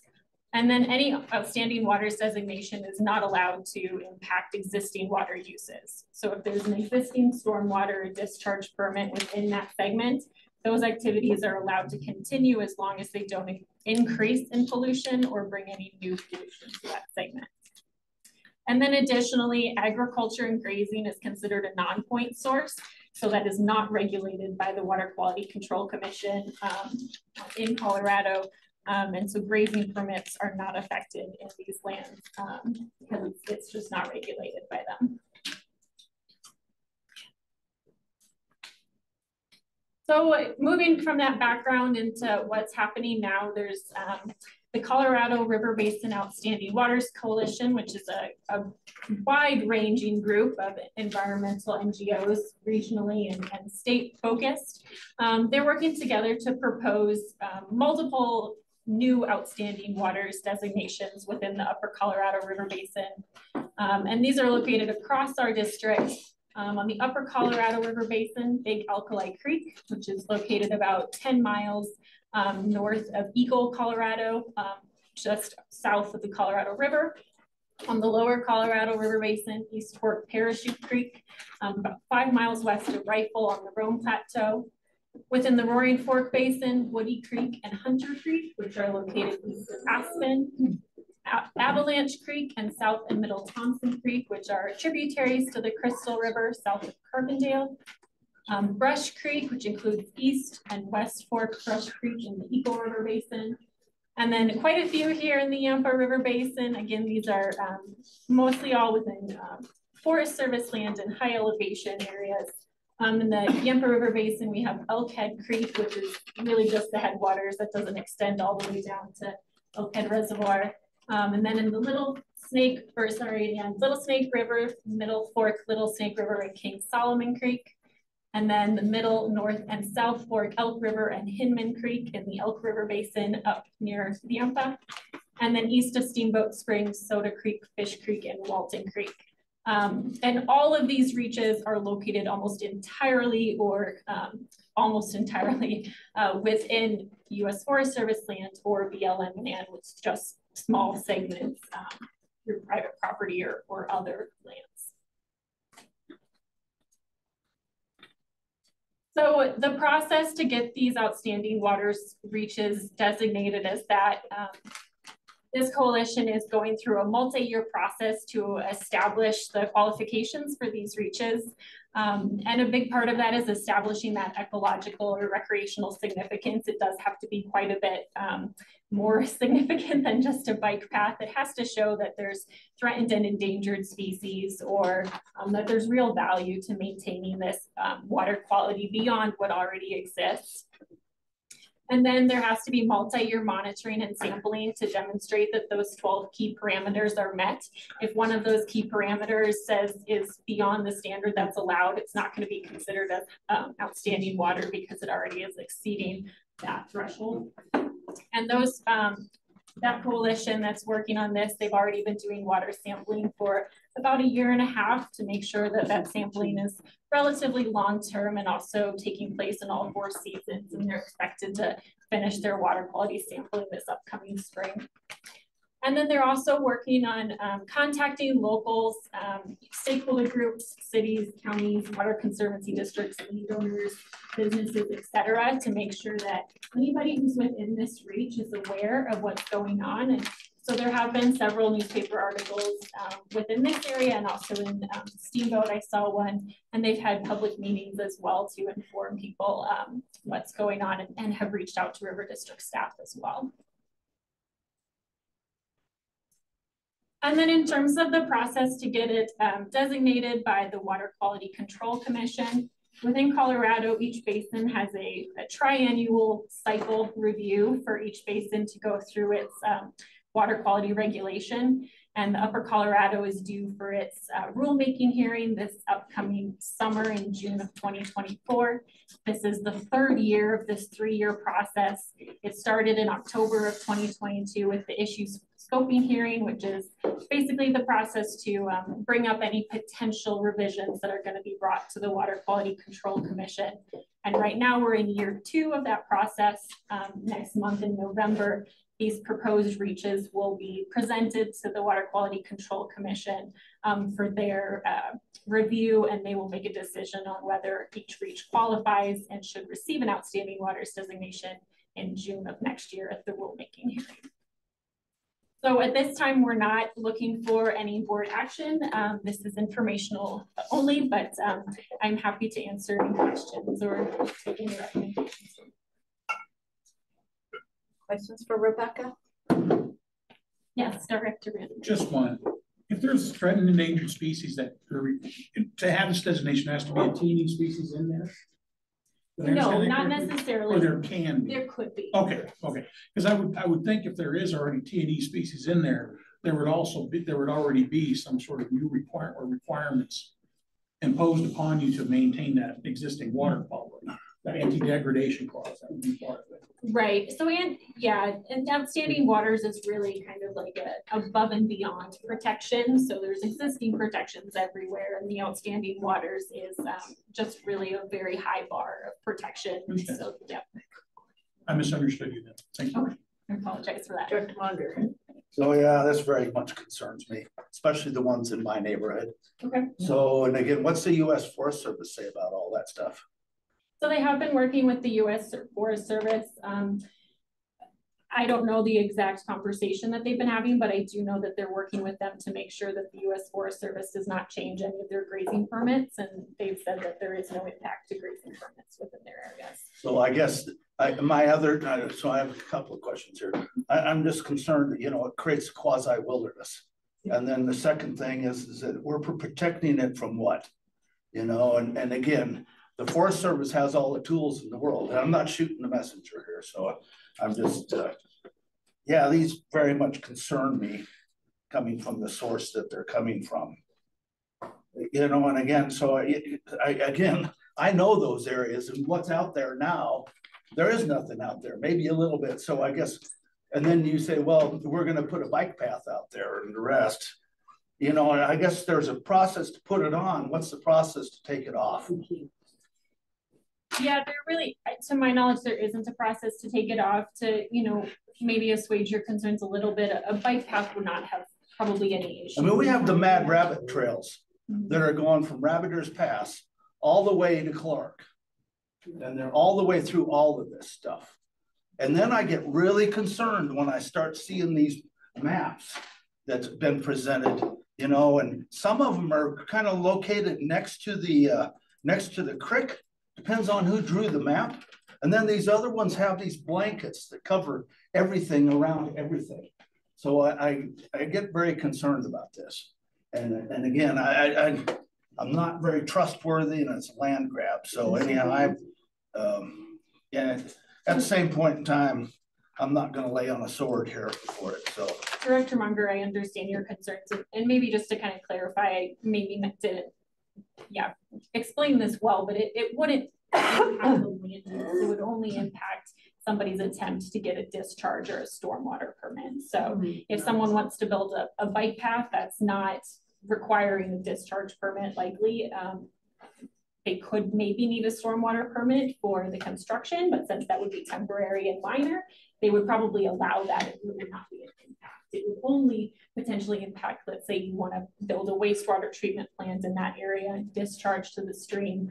That permit would likely not go through in outstanding waters. So how would it go through the Forest Service anyhow? I mean, this is an added protection. I understand that. And again, I don't know. And then the meetings, they're not that, we bring in our friends that are all in favor of this without having a conversation. The people that are concerned as me about the other unintended consequences that come with the stuff. So anyhow, I'll shut up. Thank you very much. Dr. Whitmore. Well, to follow up on your concerns, none of these are in my backyard. But in my prior experience with outstanding waters, it has all sorts of implications for 404 permits, 402 permits, 401, certifications. But it could also be the basis, I think, for somebody objecting to a water rights application for a new right, or for changing a right, or doing anything because the standard here is no degradation. Dr. McGinnis. Yeah, so something similar, a little different, but in Mesa County, where the Colorado River goes through that stretch there, which there's a lot of users on that thing, the Fish and Wildlife wanted to protect a bird, the cuckoo bird or something like that. I remember that. Yeah, hadn't been spotted in our county ever. Even our local Division of Wildlife, at that time was Division of Wildlife, said that it was not a nesting area for it. But what's happened with conservation easements which are perpetuity, and almost all of them use federal funds. So most of that land along the river is private land up on top. So when they came and they put all kinds of stuff like this, they were going to put it on, if in fact they could show it was a nesting area, which they claimed happened, even though the State Division of Wildlife said it's not a nesting area, they've never spotted one. By the way, you don't have to spot it, all you have to do is hear it. And to hear it, you don't have to be an expert. You can just call them and say, I think I heard a kookaroo bird, and they put that as a hearing. That's the minimum. So I asked them, the question is, all right, with these new standards now you're going to put on the river or property adjoining the river, they claimed it would not impact private property. But I asked them, I said, well, what if you have a conservation easement, which is a property right, with federal funding? Is that the nexus to take you onto the private property? Yeah. They wouldn't answer me. Then finally they came back and said, well, probably would be. Only after hounding them for a while. So that this is going to have lots of implications for no degradation or conservation easement up there that's got federal funding on it. It is a property grab, so. So Rebecca, you've presented this as information. Are the directors wishing to take a position or just to be kept informed? If you'd like, the process as explained is not necessarily moving forward with rapid speed. We could invite the proponents to the January meeting if you're interested, and to answer questions and concerns about it.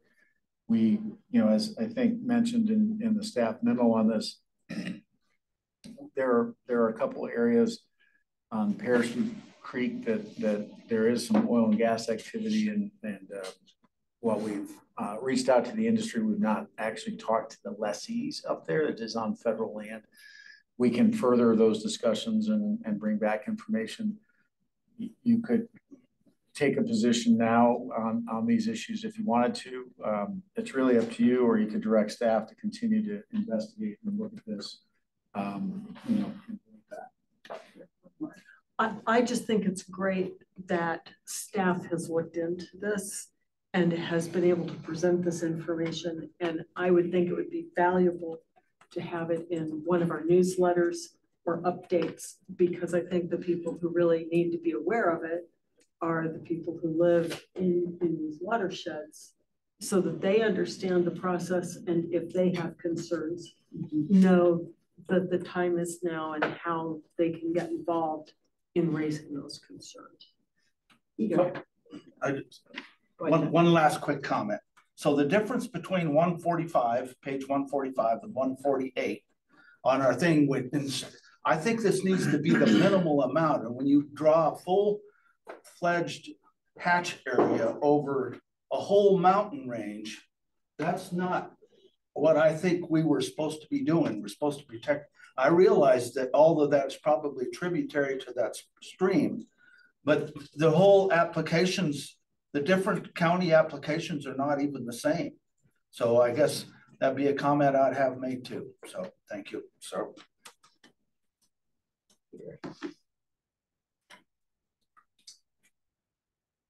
Thank you. I'm not exactly sure what those hatched areas are on the map. They may not be specific to the relevant potential conservation area. So that's a soil conservation. That's a conservation designation that's not related to the stream. Okay. To the outstanding. That's my understanding. Different thing. We can double check. No, yeah, I believe so. And I'll just add, that's not a legal, designation. It's mostly something created by the Colorado Heritage Program, and they use that to establish that ecological or recreational significance. It's like roadless. Yeah, I believe so. My comment was similar to Director Rittmore's in that, part of the reason for the presentation is to inform the board. Obviously, that's the primary reason, and as well as our constituents that might be paying attention or reading our board memos as well. I would encourage, both at the staff level that we do continued outreach with our constituents and for board members to do some outreach as well with their own constituents. My limited experience on water quality issues, this might apply beyond water quality issues as well, though, is that we have a generalized objection to outstanding waters designations because of the associated restrictions that come with it. The division doesn't really hear that, or the Water Quality Control Commission, might not be as receptive to that generalized objection. If there are specific objections about a specific project or some future, potential anticipated use, that generally you might get a little bit more attention on that. And certainly, if that is the case, addressing that's the abilities. Director Hazard, I believe you have your hand up.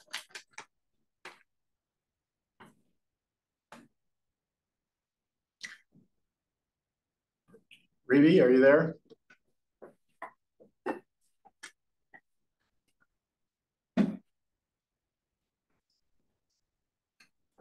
Director Hazard, it looks like your microphone's off or not blocked anymore, but now it's blocked, but we could not hear you if you were speaking.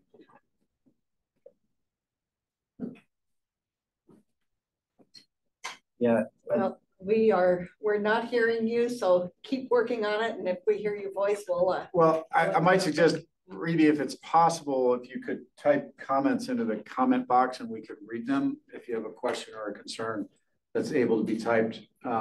Apologize that we can't hear your audio though. And are there any comments from the public? Because I don't see anyone online from the public, but any public comment. But I think the suggestion to take this back to our constituents is a good one.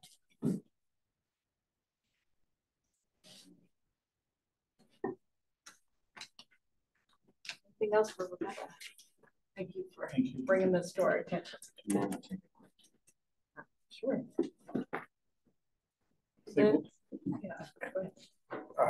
I would just recommend before we finish the last two items, we just take a quick 5-minute break. Back until.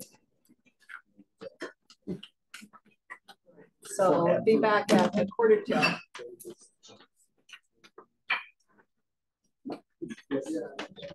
On the one. All right.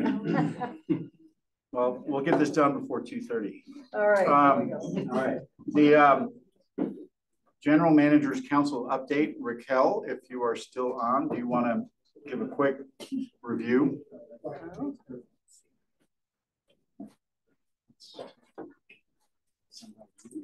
We've lost Raquel. There she is. There she is. Okay. All right. Raquel, try speaking and see if we can hear you. Can you hear me? Yes. Thank you. Great. Raquel, if you want to give a quick summary of your memo or yeah. So we we had this idea internally of a General Manager's Council meeting, and we had the first one of those the beginning of the year in March, and we had a second one a few weeks ago.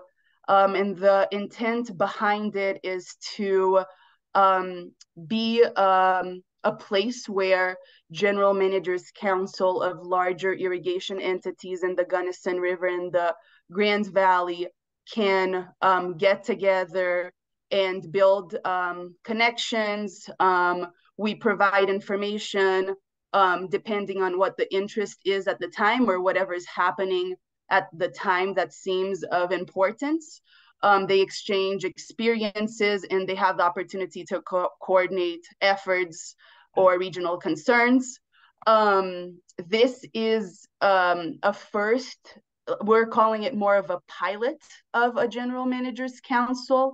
And so we started these meetings in the Gunnison Grand Valley, but if things develop well, we could consider replicating it in different areas of our district and also with different entities, smaller size, for example, potentially. So just wanted to give a brief update on this. And if there are any questions, I'm happy to answer. Questions for Raquel? Great, thank you. No questions, Raquel. Thank you very much. Appreciate the update. There's a memo, it's a very short memo from Ian Phillips in the packet regarding delayed treasurer's reports. So apparently accountants are also understaffed. I just saw a news stat that they're the lowest number of undergraduate accounting majors in recent history right now. No one wants to be an accountant. I don't know why, Ian, but anyway, it seems like a challenge. So not where we want to be, but we will work with our treasurer to be back on track. He has been a tremendous asset for years for the district. So we keep trying to get him to do it. And if we can't, then we'll suggest alternatives. That. I'll hand it back to you. All right, so next up is directors, updates, and concerns. Going on in your world. So Olin, we'll start with you. You look like you got something on your mind. Actually, I'm probably gonna be fairly short. The thing that I noted this year, now that the season's kind of winding down, is the hydrograph was higher. Just this past week, the White River gained another 100 CFS, 75 CFS. We don't know where. We're still looking for that, but it came up. I don't know if an irrigation ditch shut down for the season, but whatever. But anyway, although the upper White River, meaning from Phoenix Creek on up, did not experience that algal bloom that we keep dealing with, the lower White River did. Although the town of Rangeley didn't have to deal with it as badly as what it was, I had several irrigators that, even though they installed these very expensive washers, these are big tub washers with screens on them that spin, and they reverse high pressured water out of them, so they're burning horsepower. Their drums wouldn't even keep up with it this year. So even though the water was cooler, flows were higher, nutrients were still there. So don't tell me that it's due to low flows and temperature in the culprits within that system. There's something else that's being an instigator within there. There was some traces of it in the upper White River, but not to the nuisance level, where as you got lower in the system, it got to nuisance level. And this year we actually experienced it was probably about 6 to 8 weeks where it was extremely heavy. And people did not utilize the river at that time other than for their irrigation purposes, just because you couldn't recreate on it. So that's still going on. Maybe it's flushing its way out. I don't know. We hope so. But we didn't have the peak flow like you've seen. 3,600 was a very high sustained average for probably just short of 3 months. But still, that's above average to where we do get the scouring flows within the White River. So even that wasn't something that we could kind of use the sediment transport to kind of, sandblast that stuff out of there. So it's still something we're watching. I know where my opinions still lie. There's still direct nutrients being applied to the White River and numerous ranches in there, privately held recreation ranchers. I want to make sure that's being applied. So it's not done. Unfortunately, it is sequestering our agricultural production in some properties. So stay tuned. Thank you. Dr. McGinnis. Well, we had the water seminar down there in Grand Junction. Seemed to go pretty well. Not quite as, I didn't think the crowd, I guess the numbers came back. We were a little lower than last year. And I thought our luncheon speaker didn't quite have the wow factor that we had previously. It was an author that really talked more about writing a book. Several people at our table, about 6 of us along, but hey, we want to hear what it was like going down the Green River. We ran into this is how you do it if you're writing a book. So I do think next year, at least for the crowds we get in Mesa County, focus a little more. Like we did the year before, we had a professor from Arizona or something somewhat controversial, created a little buzz. I don't know, this year it seemed kind of flat. I'm not sure why. The staff did an excellent job. They did the advertising. I heard it on the radio side, so it wasn't a problem with our staff. Anyway, but we appreciate having it down there. Other than that, it's kind of calm compared to a drought year. So everything was green in Grand Junction.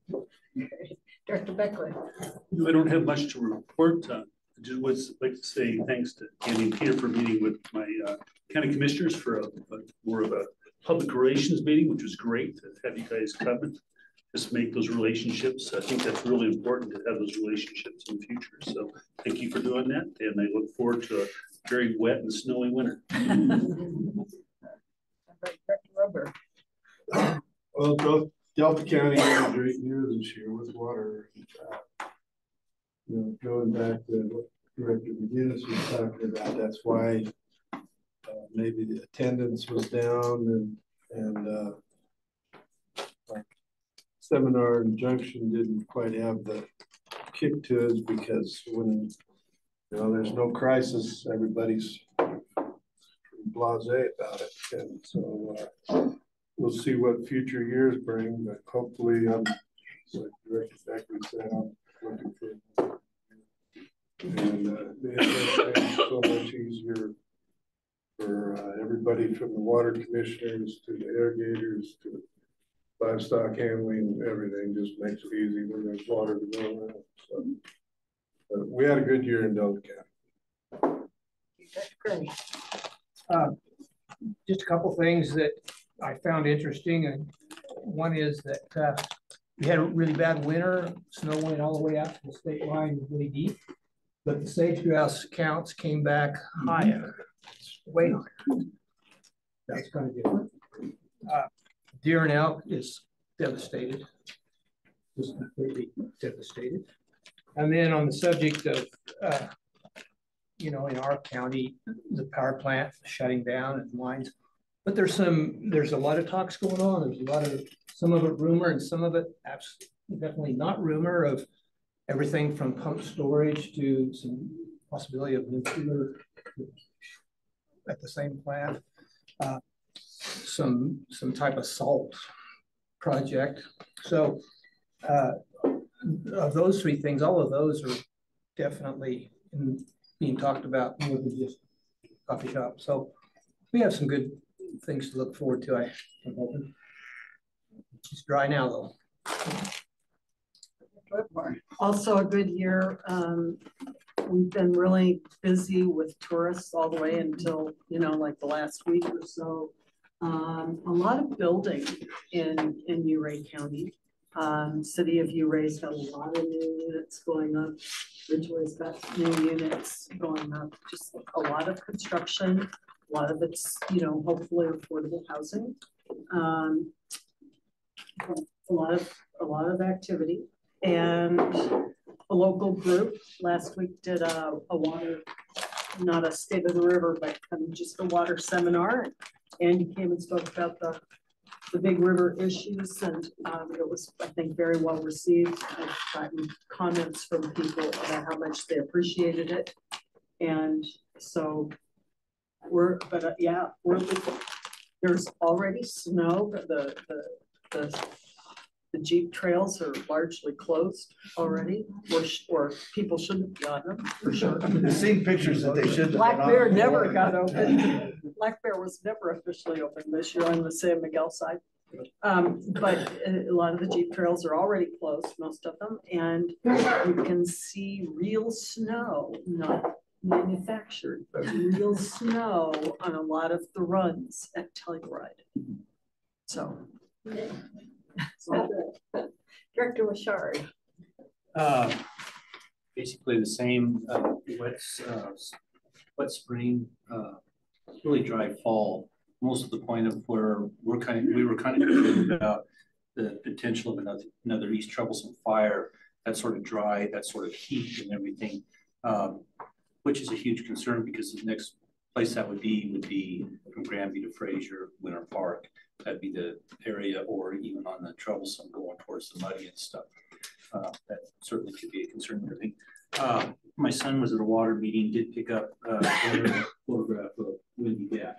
I will pass that around. It's kind of interesting to see the changes and stuff. I was trying to put some stuff on there, but the part of the picture of Windy Gap didn't know how to in that. So anyway, I'll just send that around and let you kind of look at the money that the River District did put in there was tremendous, and it did trigger quite a bit of other money that came in to help with this project and stuff. So thank you.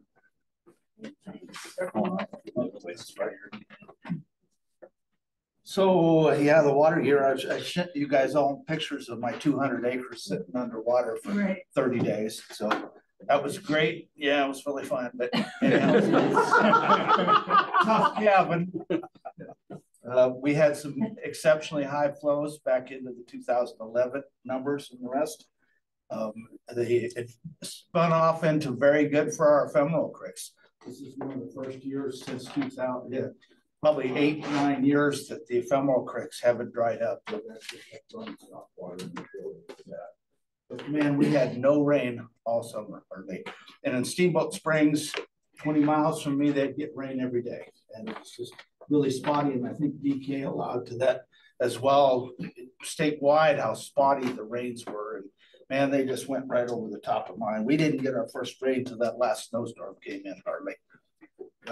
Budgets, man, we're still working on budgets too. And Upper Yampa is just like we are here.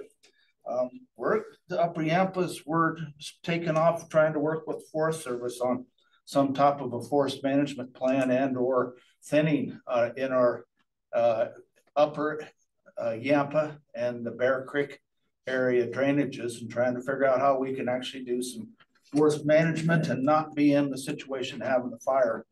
Actually, we can do some thinning and forest management.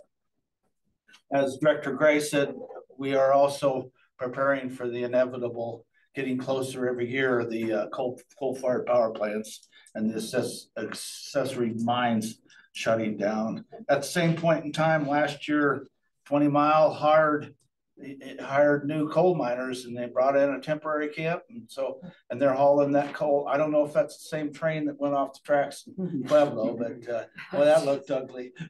Thank you. That's all I had. Thanks. Director Ely. Well, we're also working on the early season base on our mountains, so I'm sure that means we'll be skiing till Memorial Day every certainty. I think that we can have for a good strong snow year is already showing itself, right? You know, I remember it seems like in the July meeting, us talking about HH, but I don't remember the River District taking an action on it. Can somebody tell me? Opposed. We oppose it at the budget workshop. Oh, yes. Action. Good job. Yeah. Appreciate it. Thank you very much. Sorry I wasn't at the meeting. Has Picken County opposed?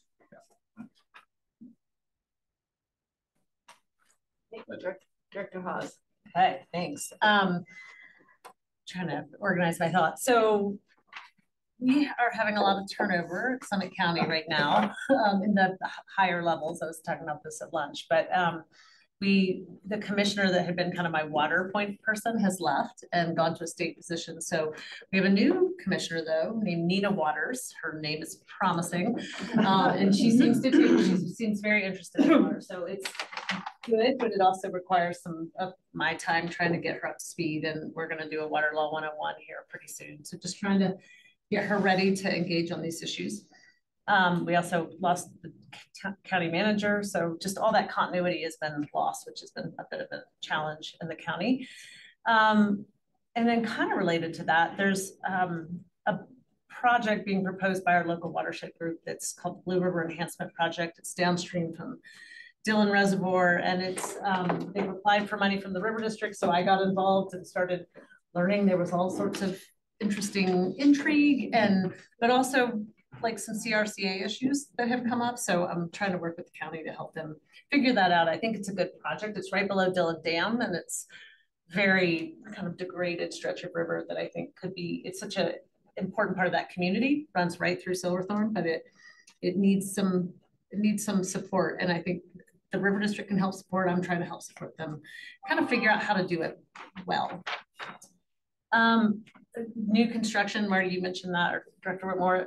I was looking at the data from our numbers here, and Summit County is right behind Eagle County, and $56 million worth of new construction in the last, just whatever, is it even, of course that, yeah, 56 million valuation. So it's just like, we're just seeing this constant growth in these counties, right? It's just right over the divide, and everybody's like, oh, new homes. And if you've driven through Silverthorne lately, you will see the craziness of it. It's just everywhere, just right up against the river, which I know raises other concerns about what happens if it does flood, what happens when we do get these big events. So anyway, just lots of issues there.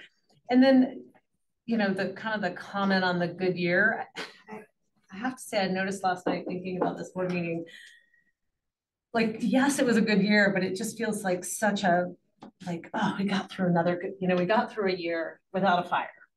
And that's not a very fun feeling to just be like, every year you're like, oh, okay, we got through a year without a fire. And I'm just worried that that's kind of the trend that we're having to navigate, like you were talking about in Grand County, of that was such a devastating fire at this time of year.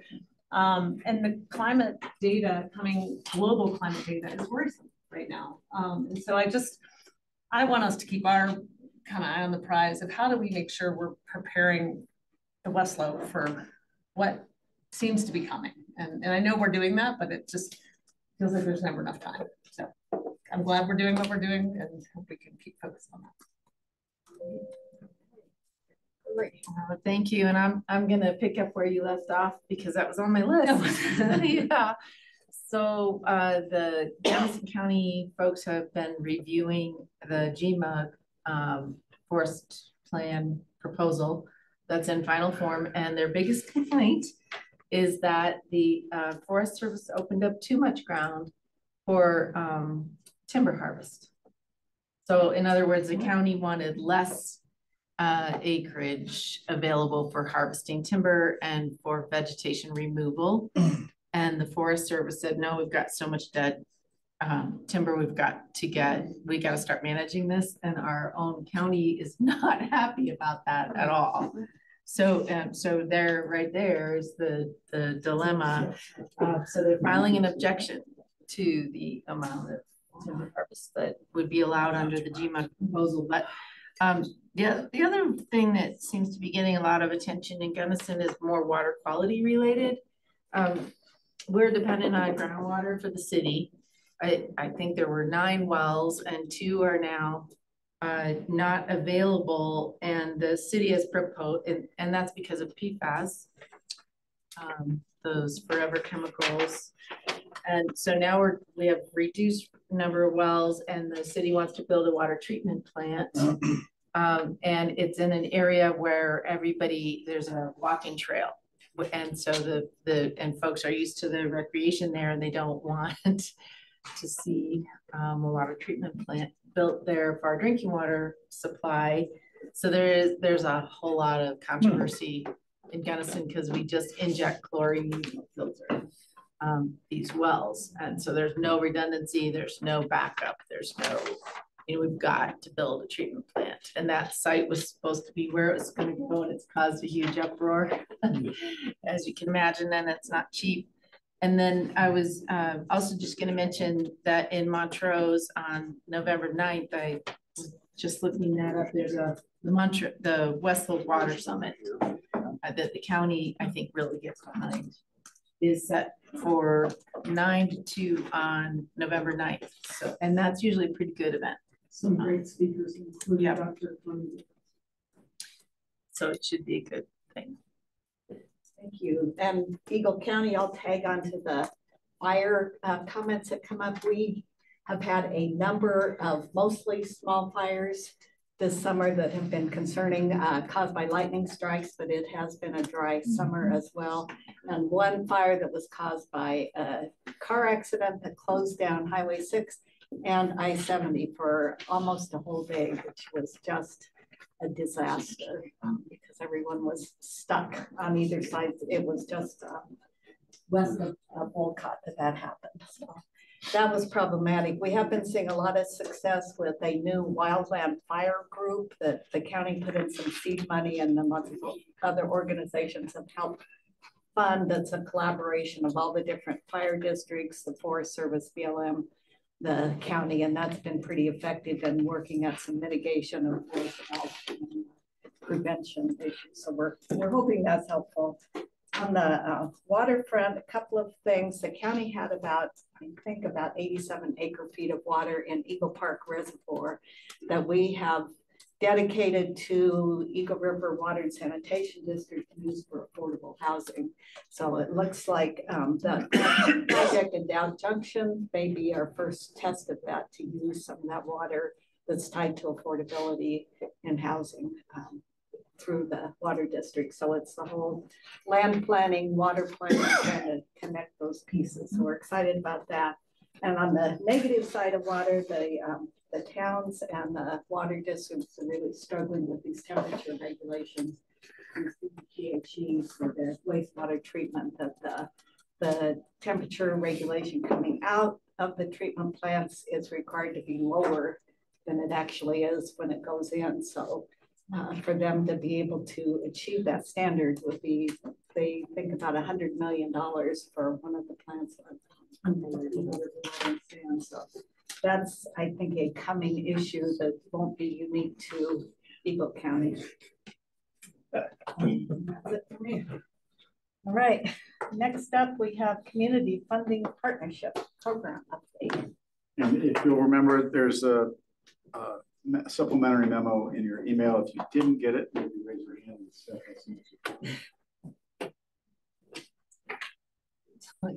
Yeah, I originally thought we'd have a quick, short update, but I was just keeping you on your toes and had stuff send out an addendum.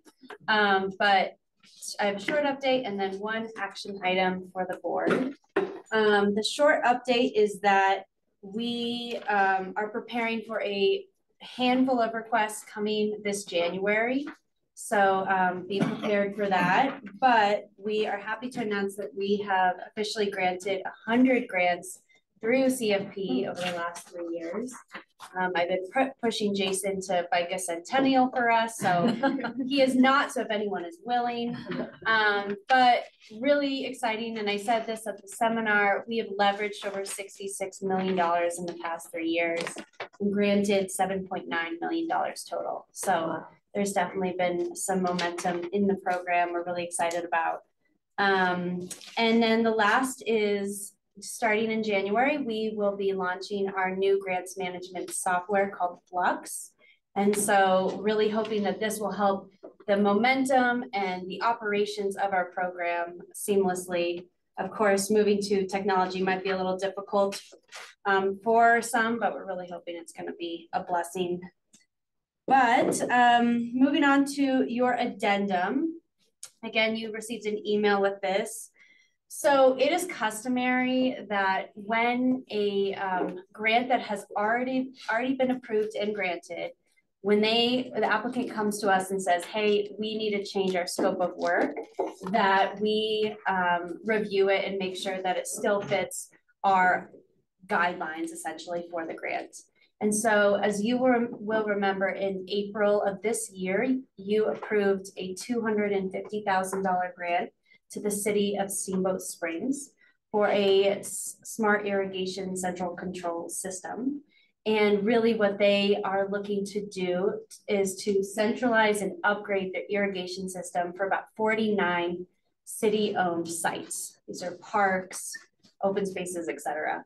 So they are really hoping that this will be the catalyst and the first step for the city to showcase, hey, we are taking steps in water conservation and efficiency, so that when they start to implement land and water use codes and turf replacement programs, that they are really setting that standard for the rest of their constituents.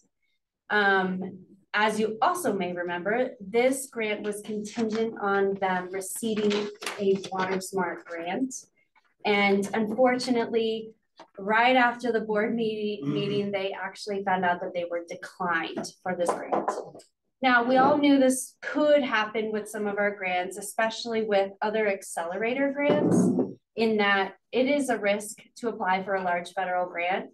And so we have been working with the city for the past few months to really sit down and say, hey, what other alternatives do you have? And the city has decided that they are going to continue with the same deliverables, the same scope of work essentially for this project.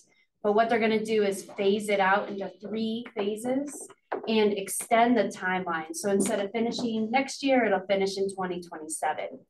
This allows for them to apply for further grants, a smaller one through WaterSmart, the Roundtable, and other opportunities. And the city is also committed to supporting it at a much higher fiscal threshold. So through a lot of conversations with leadership, we are recommending that the board approve this new scope of work with 2 contingencies. One, that the city agrees that they will complete the entire project, even if the other grants fall through. And they have approved that. Obviously, it'll be dependent on annual appropriations. And then the second is that our grant disbursement will be given throughout the entire project, so through the 3 phases, instead of being concentrated in 1 phase. And the final payment would be held to the end, the completion of the 3rd phase or the final phase. Right. And so our thinking is, I think it's important to honor that they are willing to be creative and adaptive and ensure that this project is going to be completed, especially after hearing the hard news of not receiving a $1.3 million request from the WaterSmart application. Questions? Yeah, Director McGinnis. So there, instead of getting our requirement in 1 year, it's stretched over 3 years, but the amount stays the same. The amount of our grant? Yeah, the 300,000 or what? The 250,000, yes. So there's not a giant change other than the fact that the timeline is changed and the funders at the table potentially. And that there is some risk. There is a potential they could not finish the project. But I think we take that risk with all of our grants.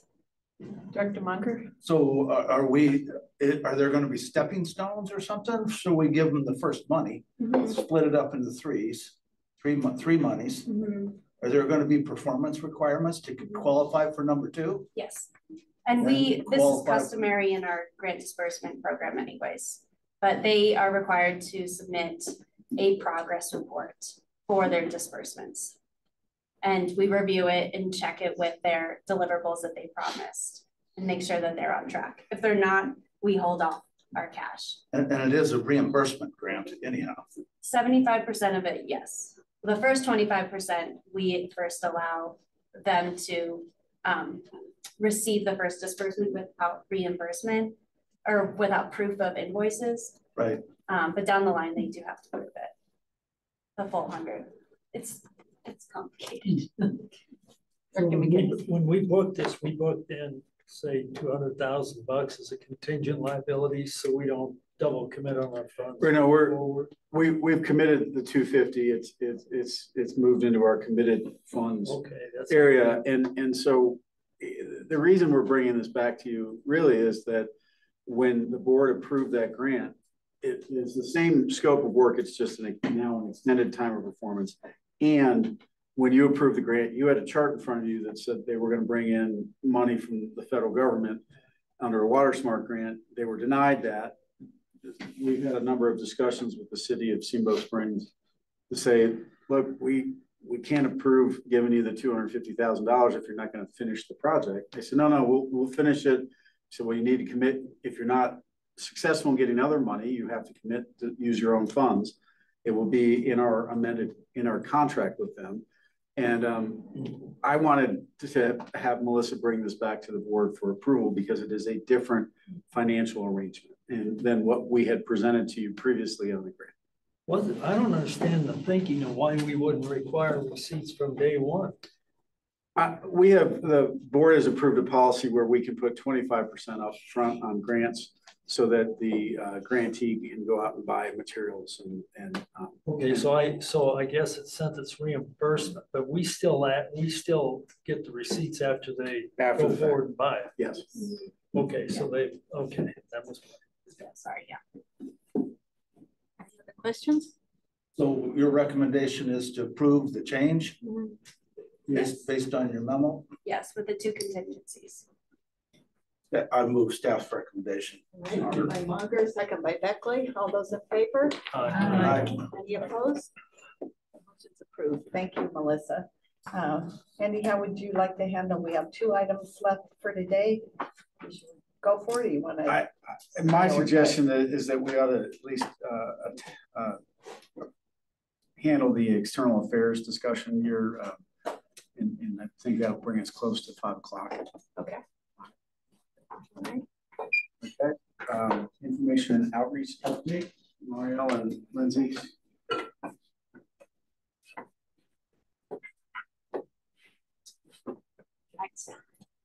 Good afternoon, directors. I will also keep this fairly brief for you. And as has been already discussed, most of our memo was talking about the recap of our annual water seminar in Grand Junction back in September.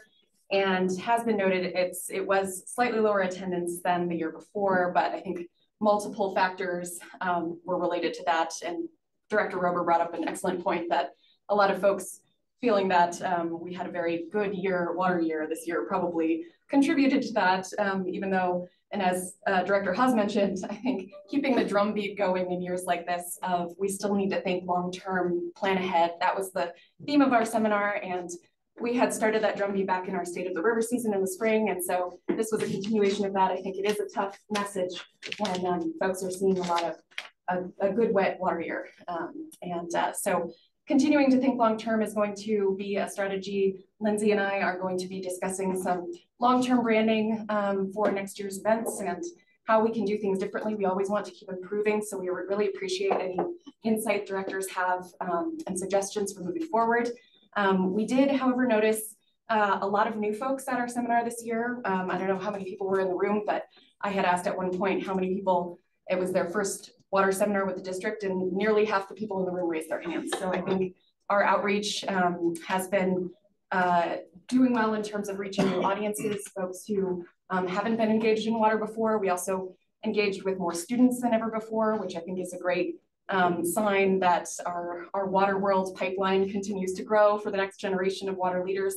And we had a lot of various elected officials and press in our audience as well for the seminar. So overall, we did a very hard push on every media outlet we could think of, and we did our best on that front. So I think it was a success, but really thank all of the staff and directors who were able to participate, and especially staff who through a lot of different behind the scenes factors in terms of changing speakers and topics at the last minute or last second sometimes. Hopefully it seems smooth from the outside, but we have a very wonderful and nimble staff that supported the event. So just want to give a shout out to everyone, especially Lindsay, who stepped in as a moderator a few times during the seminar when she wasn't expecting to. So really a wonderful job.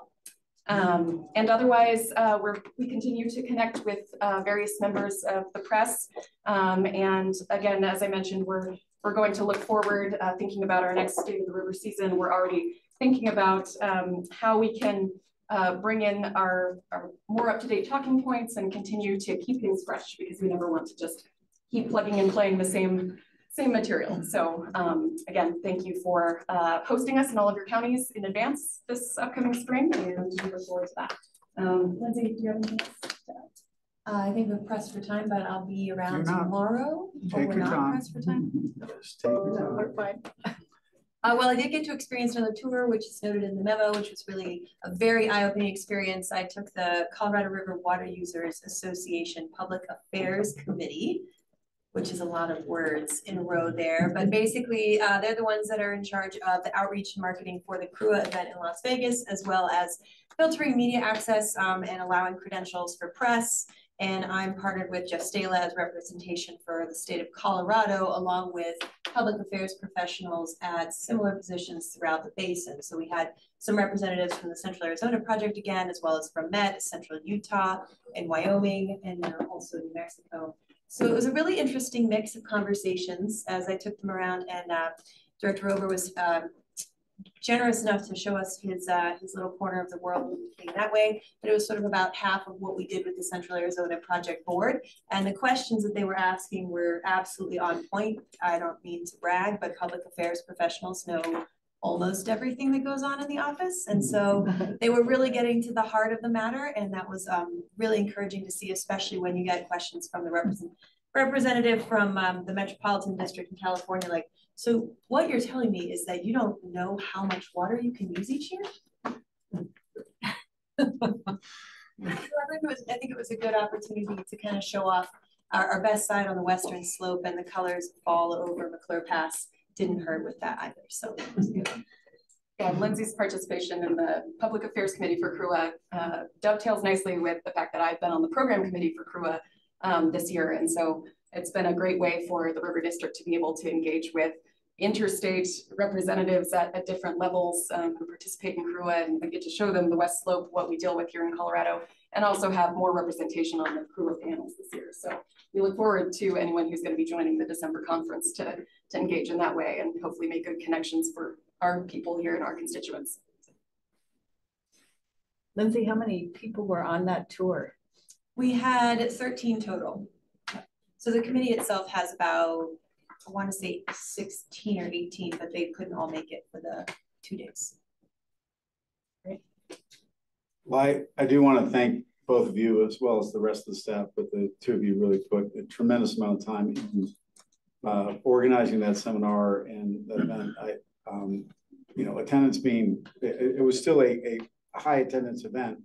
I think it was a great seminar. I think always hard to find speakers who appeal to everybody, but it is really a lot of work that goes in that, a lot of professionalism. And Mario already called Lindsay out, but Lindsay stepped in because Zane faked a case of strep throat that day. And, you know, so Lindsay had to jump in and cover him twice. She did a fantastic job for not being prepared and not spoken to any of the speakers on the panels that she handled beforehand. So, if I may, I mean, it's not just the presentations, but also the hallway conversations. I know even myself, I was able to have lunch with somebody I've never met before, but yet we've met on the computer, personal, I know, but it was good to be able to talk shop with that individual, but also others. So yeah, you kind of saw yourself bouncing in and out, but the clientele and the people that were brought in there to participate was broad, multi-state, and it gave me an opportunity to talk with people even in Utah that I've been working with for several years with other projects, and got to exchange handshakes, which is always appreciated. So it means more than just a wave on a computer monitor.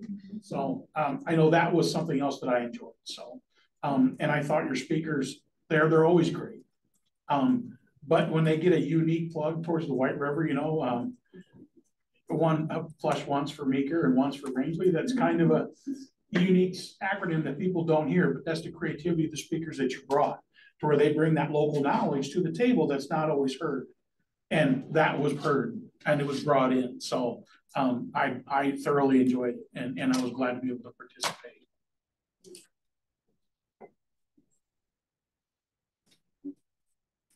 Else for Lindsay or Mariel? Well, I was just going to add to what Andy said. I want to compliment all of you, Peter, Andy, moderated and gave talk. I was impressed throughout the day with the staff, and I told most of you that, I hope. But I'm just going to say that again. But it was great, very professional. I watched the YouTube. You guys did great. Sorry I couldn't make it. It's a great positioning of the River District. I think it's well known as sort of the one-stop shopping for information about the Colorado rivers.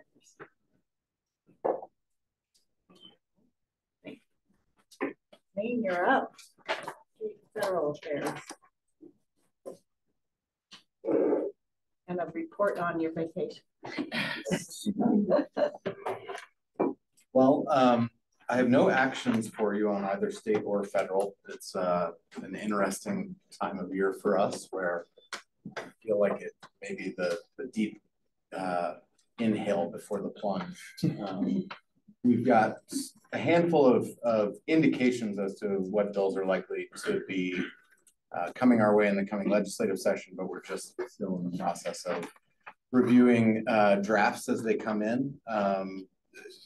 Thus far, we have seen draft bill on, on non-essential turf prohibitions in commercial and industrial developments, new commercial and industrial developments.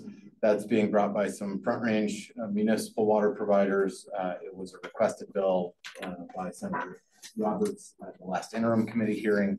We will see the full slate of interim bills at the end of this month that they're hearing on October 31st.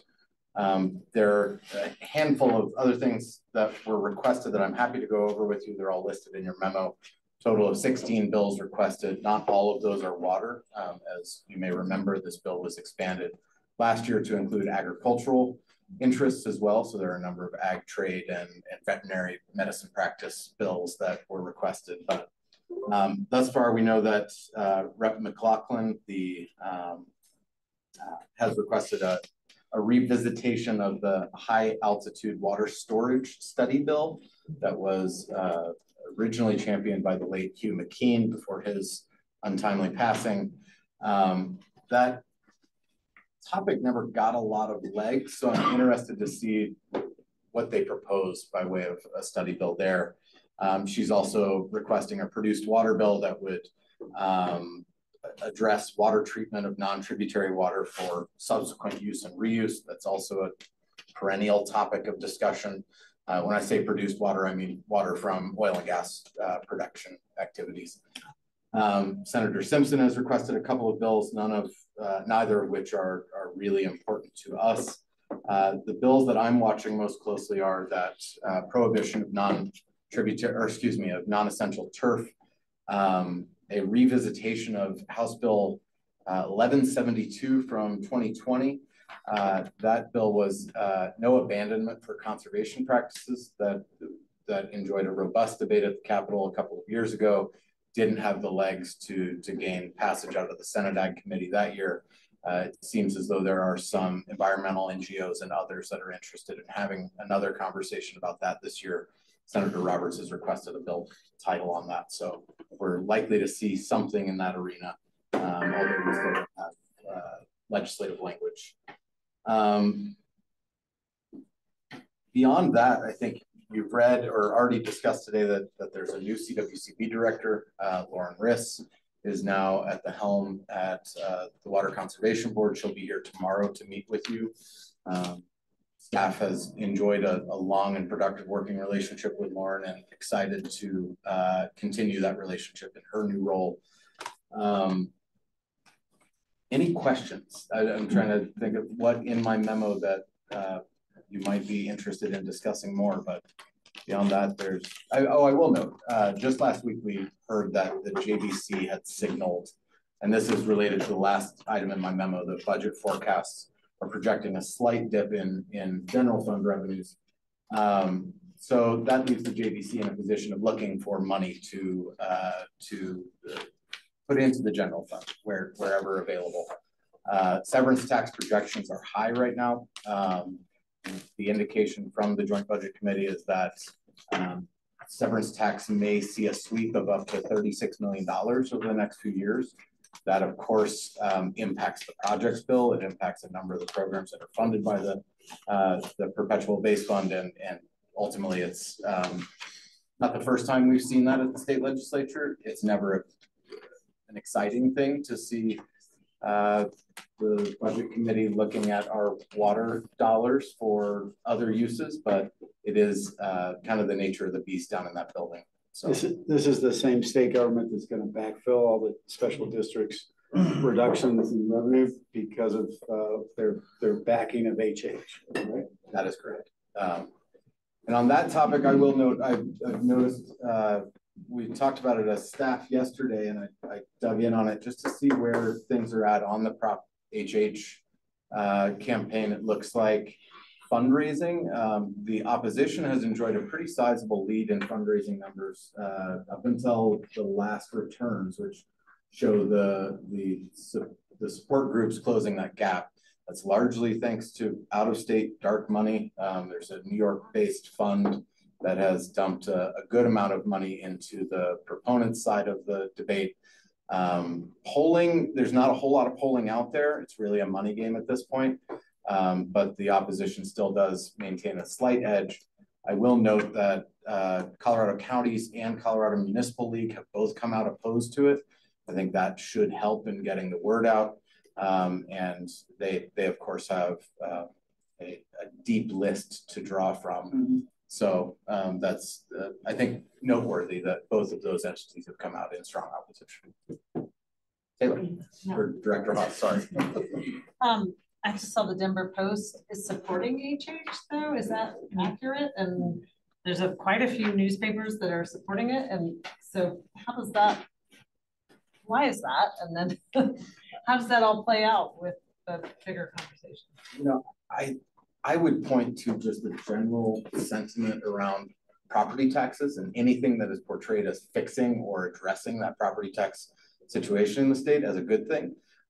Obviously the devil's in the details, and as this board reviewed and decided, you know, Proposition HH is not in our best interest, nor is it in the best interest of many of the special districts and municipal entities on the Western Slope or within our jurisdictional boundaries that rely on those taxes. And so I do point to just, it's been a tough couple of years for homeowners with regards to increasing property taxes, especially those in urban areas that may be on fixed budgets. And there's a lot of angst out there around it.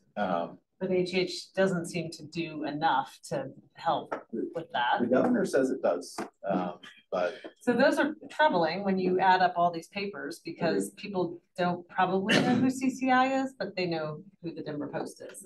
Well, and I would say that CCI's opposition is not strong. It was a pretty split vote, and I just saw some chatter today of various county commissioners who will be speaking out in favor of HH. So,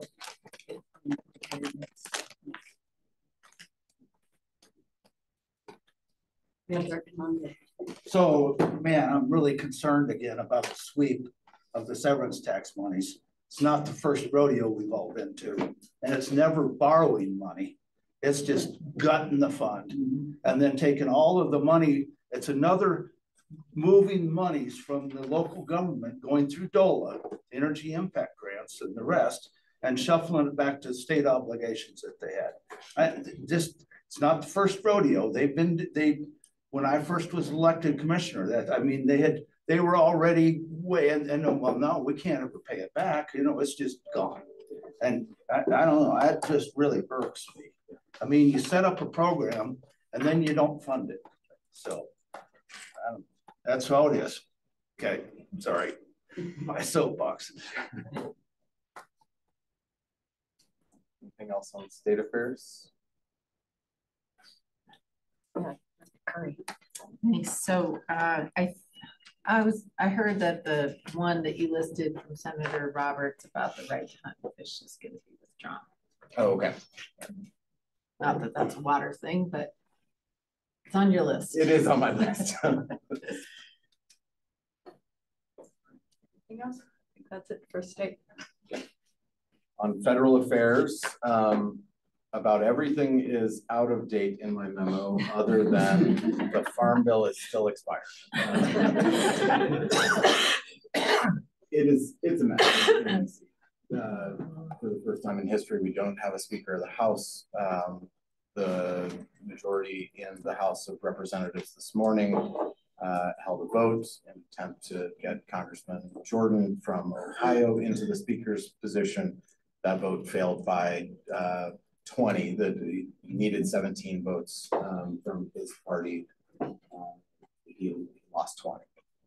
So he ended up with 200 Republicans for, 20 opposed, or or for another candidate, and then the minority party voted in a block, of course. So they expect another vote probably here. It may be occurring right now. They tried to schedule it for 4 p.m. Mountain time. So it may be occurring, but again, fast moving target out there. The chaos does impact us. It impacts the Farm Bill. It impacts the allocation of many of the programs that we've lobbied and fought for over the last few years with IRA dollars, BIL programs, a number of things that are not good for water users in the West or the Colorado River Basin as a whole, or at least the impacts of the chaos are not good for us. I will note that some of our priorities are despite the dysfunction writ large in DC, a couple of our priorities are moving forward. We've seen a couple of important marker bills in the Senate move forward from Senator Bennett. We've seen Representative Boebert's extension of the Upper Colorado River Endangered Fish Recovery Program pass the House Natural Resource Committee. So there's reason to be hopeful that if we get a budget, if we get leadership in the House ironed out, then there may be some larger packages that come our way in the next couple of months before the end of the year that would where some of our priorities may make it through. But right now, it's uncertain at best. It's just a messy situation, and I wish I had more for you there. Any questions? Can you fix it? What good are you? Maybe a quick question. Sorry. The Farm Bill, I'm hearing a year out maybe before. So some programs will continue, but are there ones that this district cares a lot about that are going to be put on hold? Really those NRCS programs that we have worked really hard to bring those programs and expand the use of those programs or the utilization of those programs within our district. They are not shut down because the Farm Bill expired. They do under the temporary funding package. Those existing contracts will still be funded, but the expansion of those programs, or if Farmer X has a program in place, he should be okay for the moment. If Farmer Y wants to enroll in a program, those are the participants or the prospective participants are going to be impacted negatively. So. And then what about government shutdown? That's November, mid-November? Yeah. Okay. Yeah, just before the Right. November 17th, I think is the target date. Yeah. Before everybody travels and. Yeah. And I would say, I originally wrote my memo for you saying it's almost certain that a government shutdown is occurring. It was a couple of days later after council and senior staff reviewed it, so we need an update, and even that is out of date at this point. So it is a fast moving target. I would say, especially if the congressman from Ohio receives the speakership, a shutdown is potentially more likely in November than it was just a couple of short weeks ago. The Farm Bill is going to rely on a budget package. In order to get the Farm Bill extended in any meaningful way, I think we've got to hope for a longer term CR continuing resolution that carries at least the numbers as they stand today forward. But there's a growing, I think, opinion among some in the House of Representatives that many of the IRA dollars that supported NRCS programs, drought mitigation programs, others are, there's a desire to move those dollars over to commodity programs in a new Farm Bill.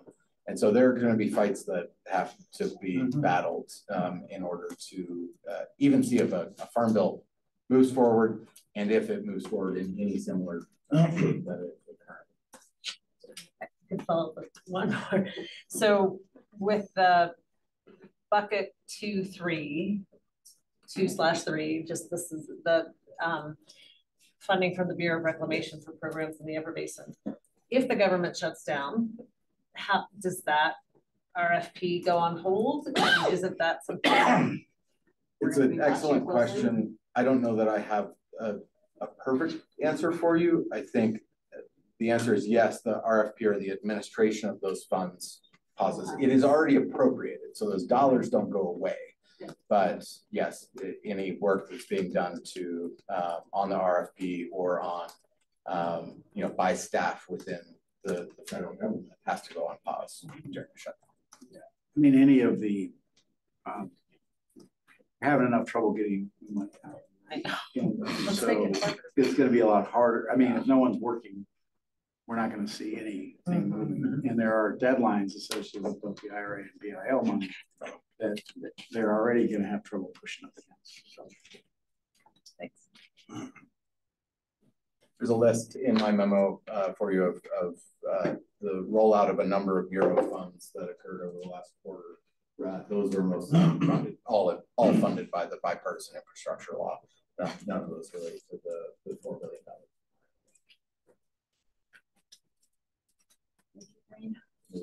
Thank you all. We have 2 contract approvals before us, one for Wolford and one for Healthcare. 15 minutes, 17 minutes long enough for you to get through those? I should be able to run. All right. So yeah, with me being between you and happy hour, I will try to make this brief. I did get this note earlier about happy hour. Ooh. Yeah, I was the last guy to walk into the room, so they're saying I got to pick up the tab. So, that wasn't from you. Oh, gosh. Thank you for announcing that. That's fine.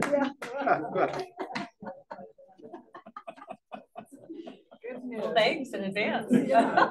Now we're really excited. So today, 14 and a half minutes. All right, 14 and a half minutes. So page 180 of your PDF, you've got a memo from me. It outlines a contract request and a couple of updates. The first item on there is a contract request with Gannett Fleming.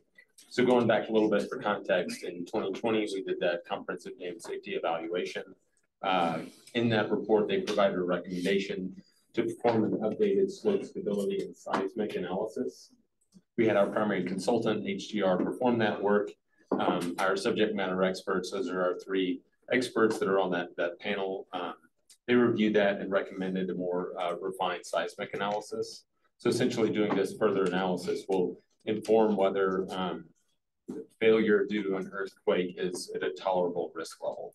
So they go through all this analysis, looking at USGS data and other data, and they'll give us some more informed information on that. And then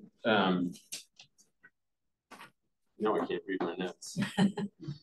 So we've already contracted for an initial phase of this seismic analysis under the General Manager's Authority. And this contract request is to amend that contract for a second phase. And that second phase will provide some further refinement, and it will also provide funding to document that analysis.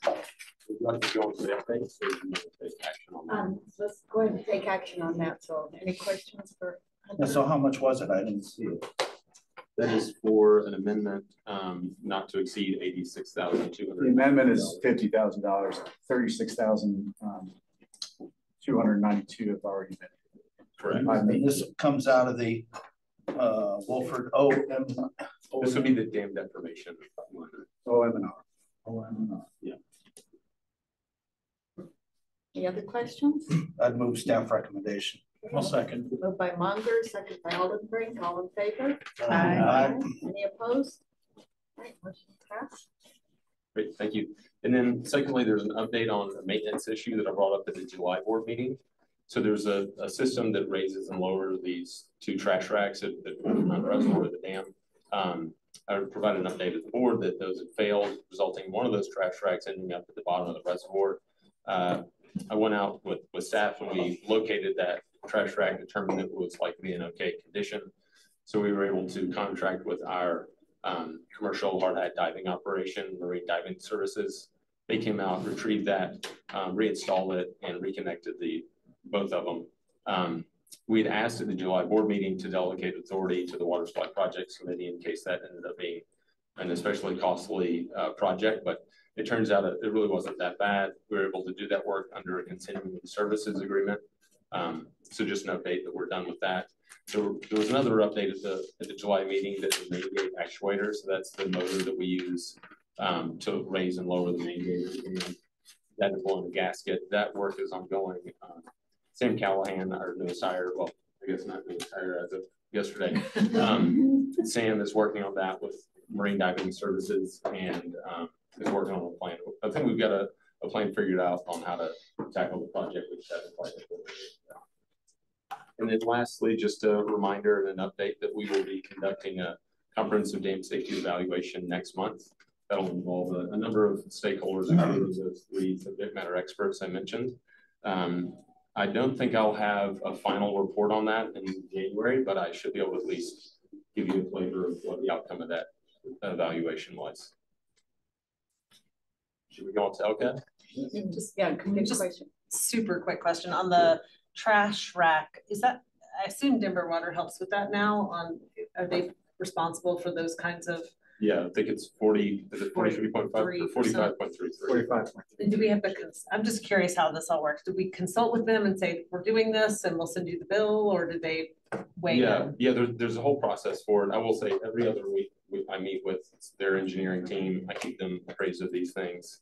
Honestly, it's really helpful. They have a huge staff of like 1,700 people. So I'll mention this to them and they'll say, oh, well, we have somebody that does that all the time. And so we have a great relationship there. Great, thank you.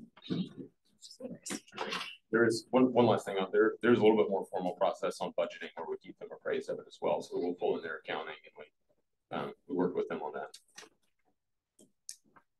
So I guess I did have one other question. So you had indicated we're going to put some stainless steel clips on those trash racks. Yes. That's going to happen later in addition to what, or we already did that? Already did that. Actually, Sam and I were out there last week or the week before and knocked that up.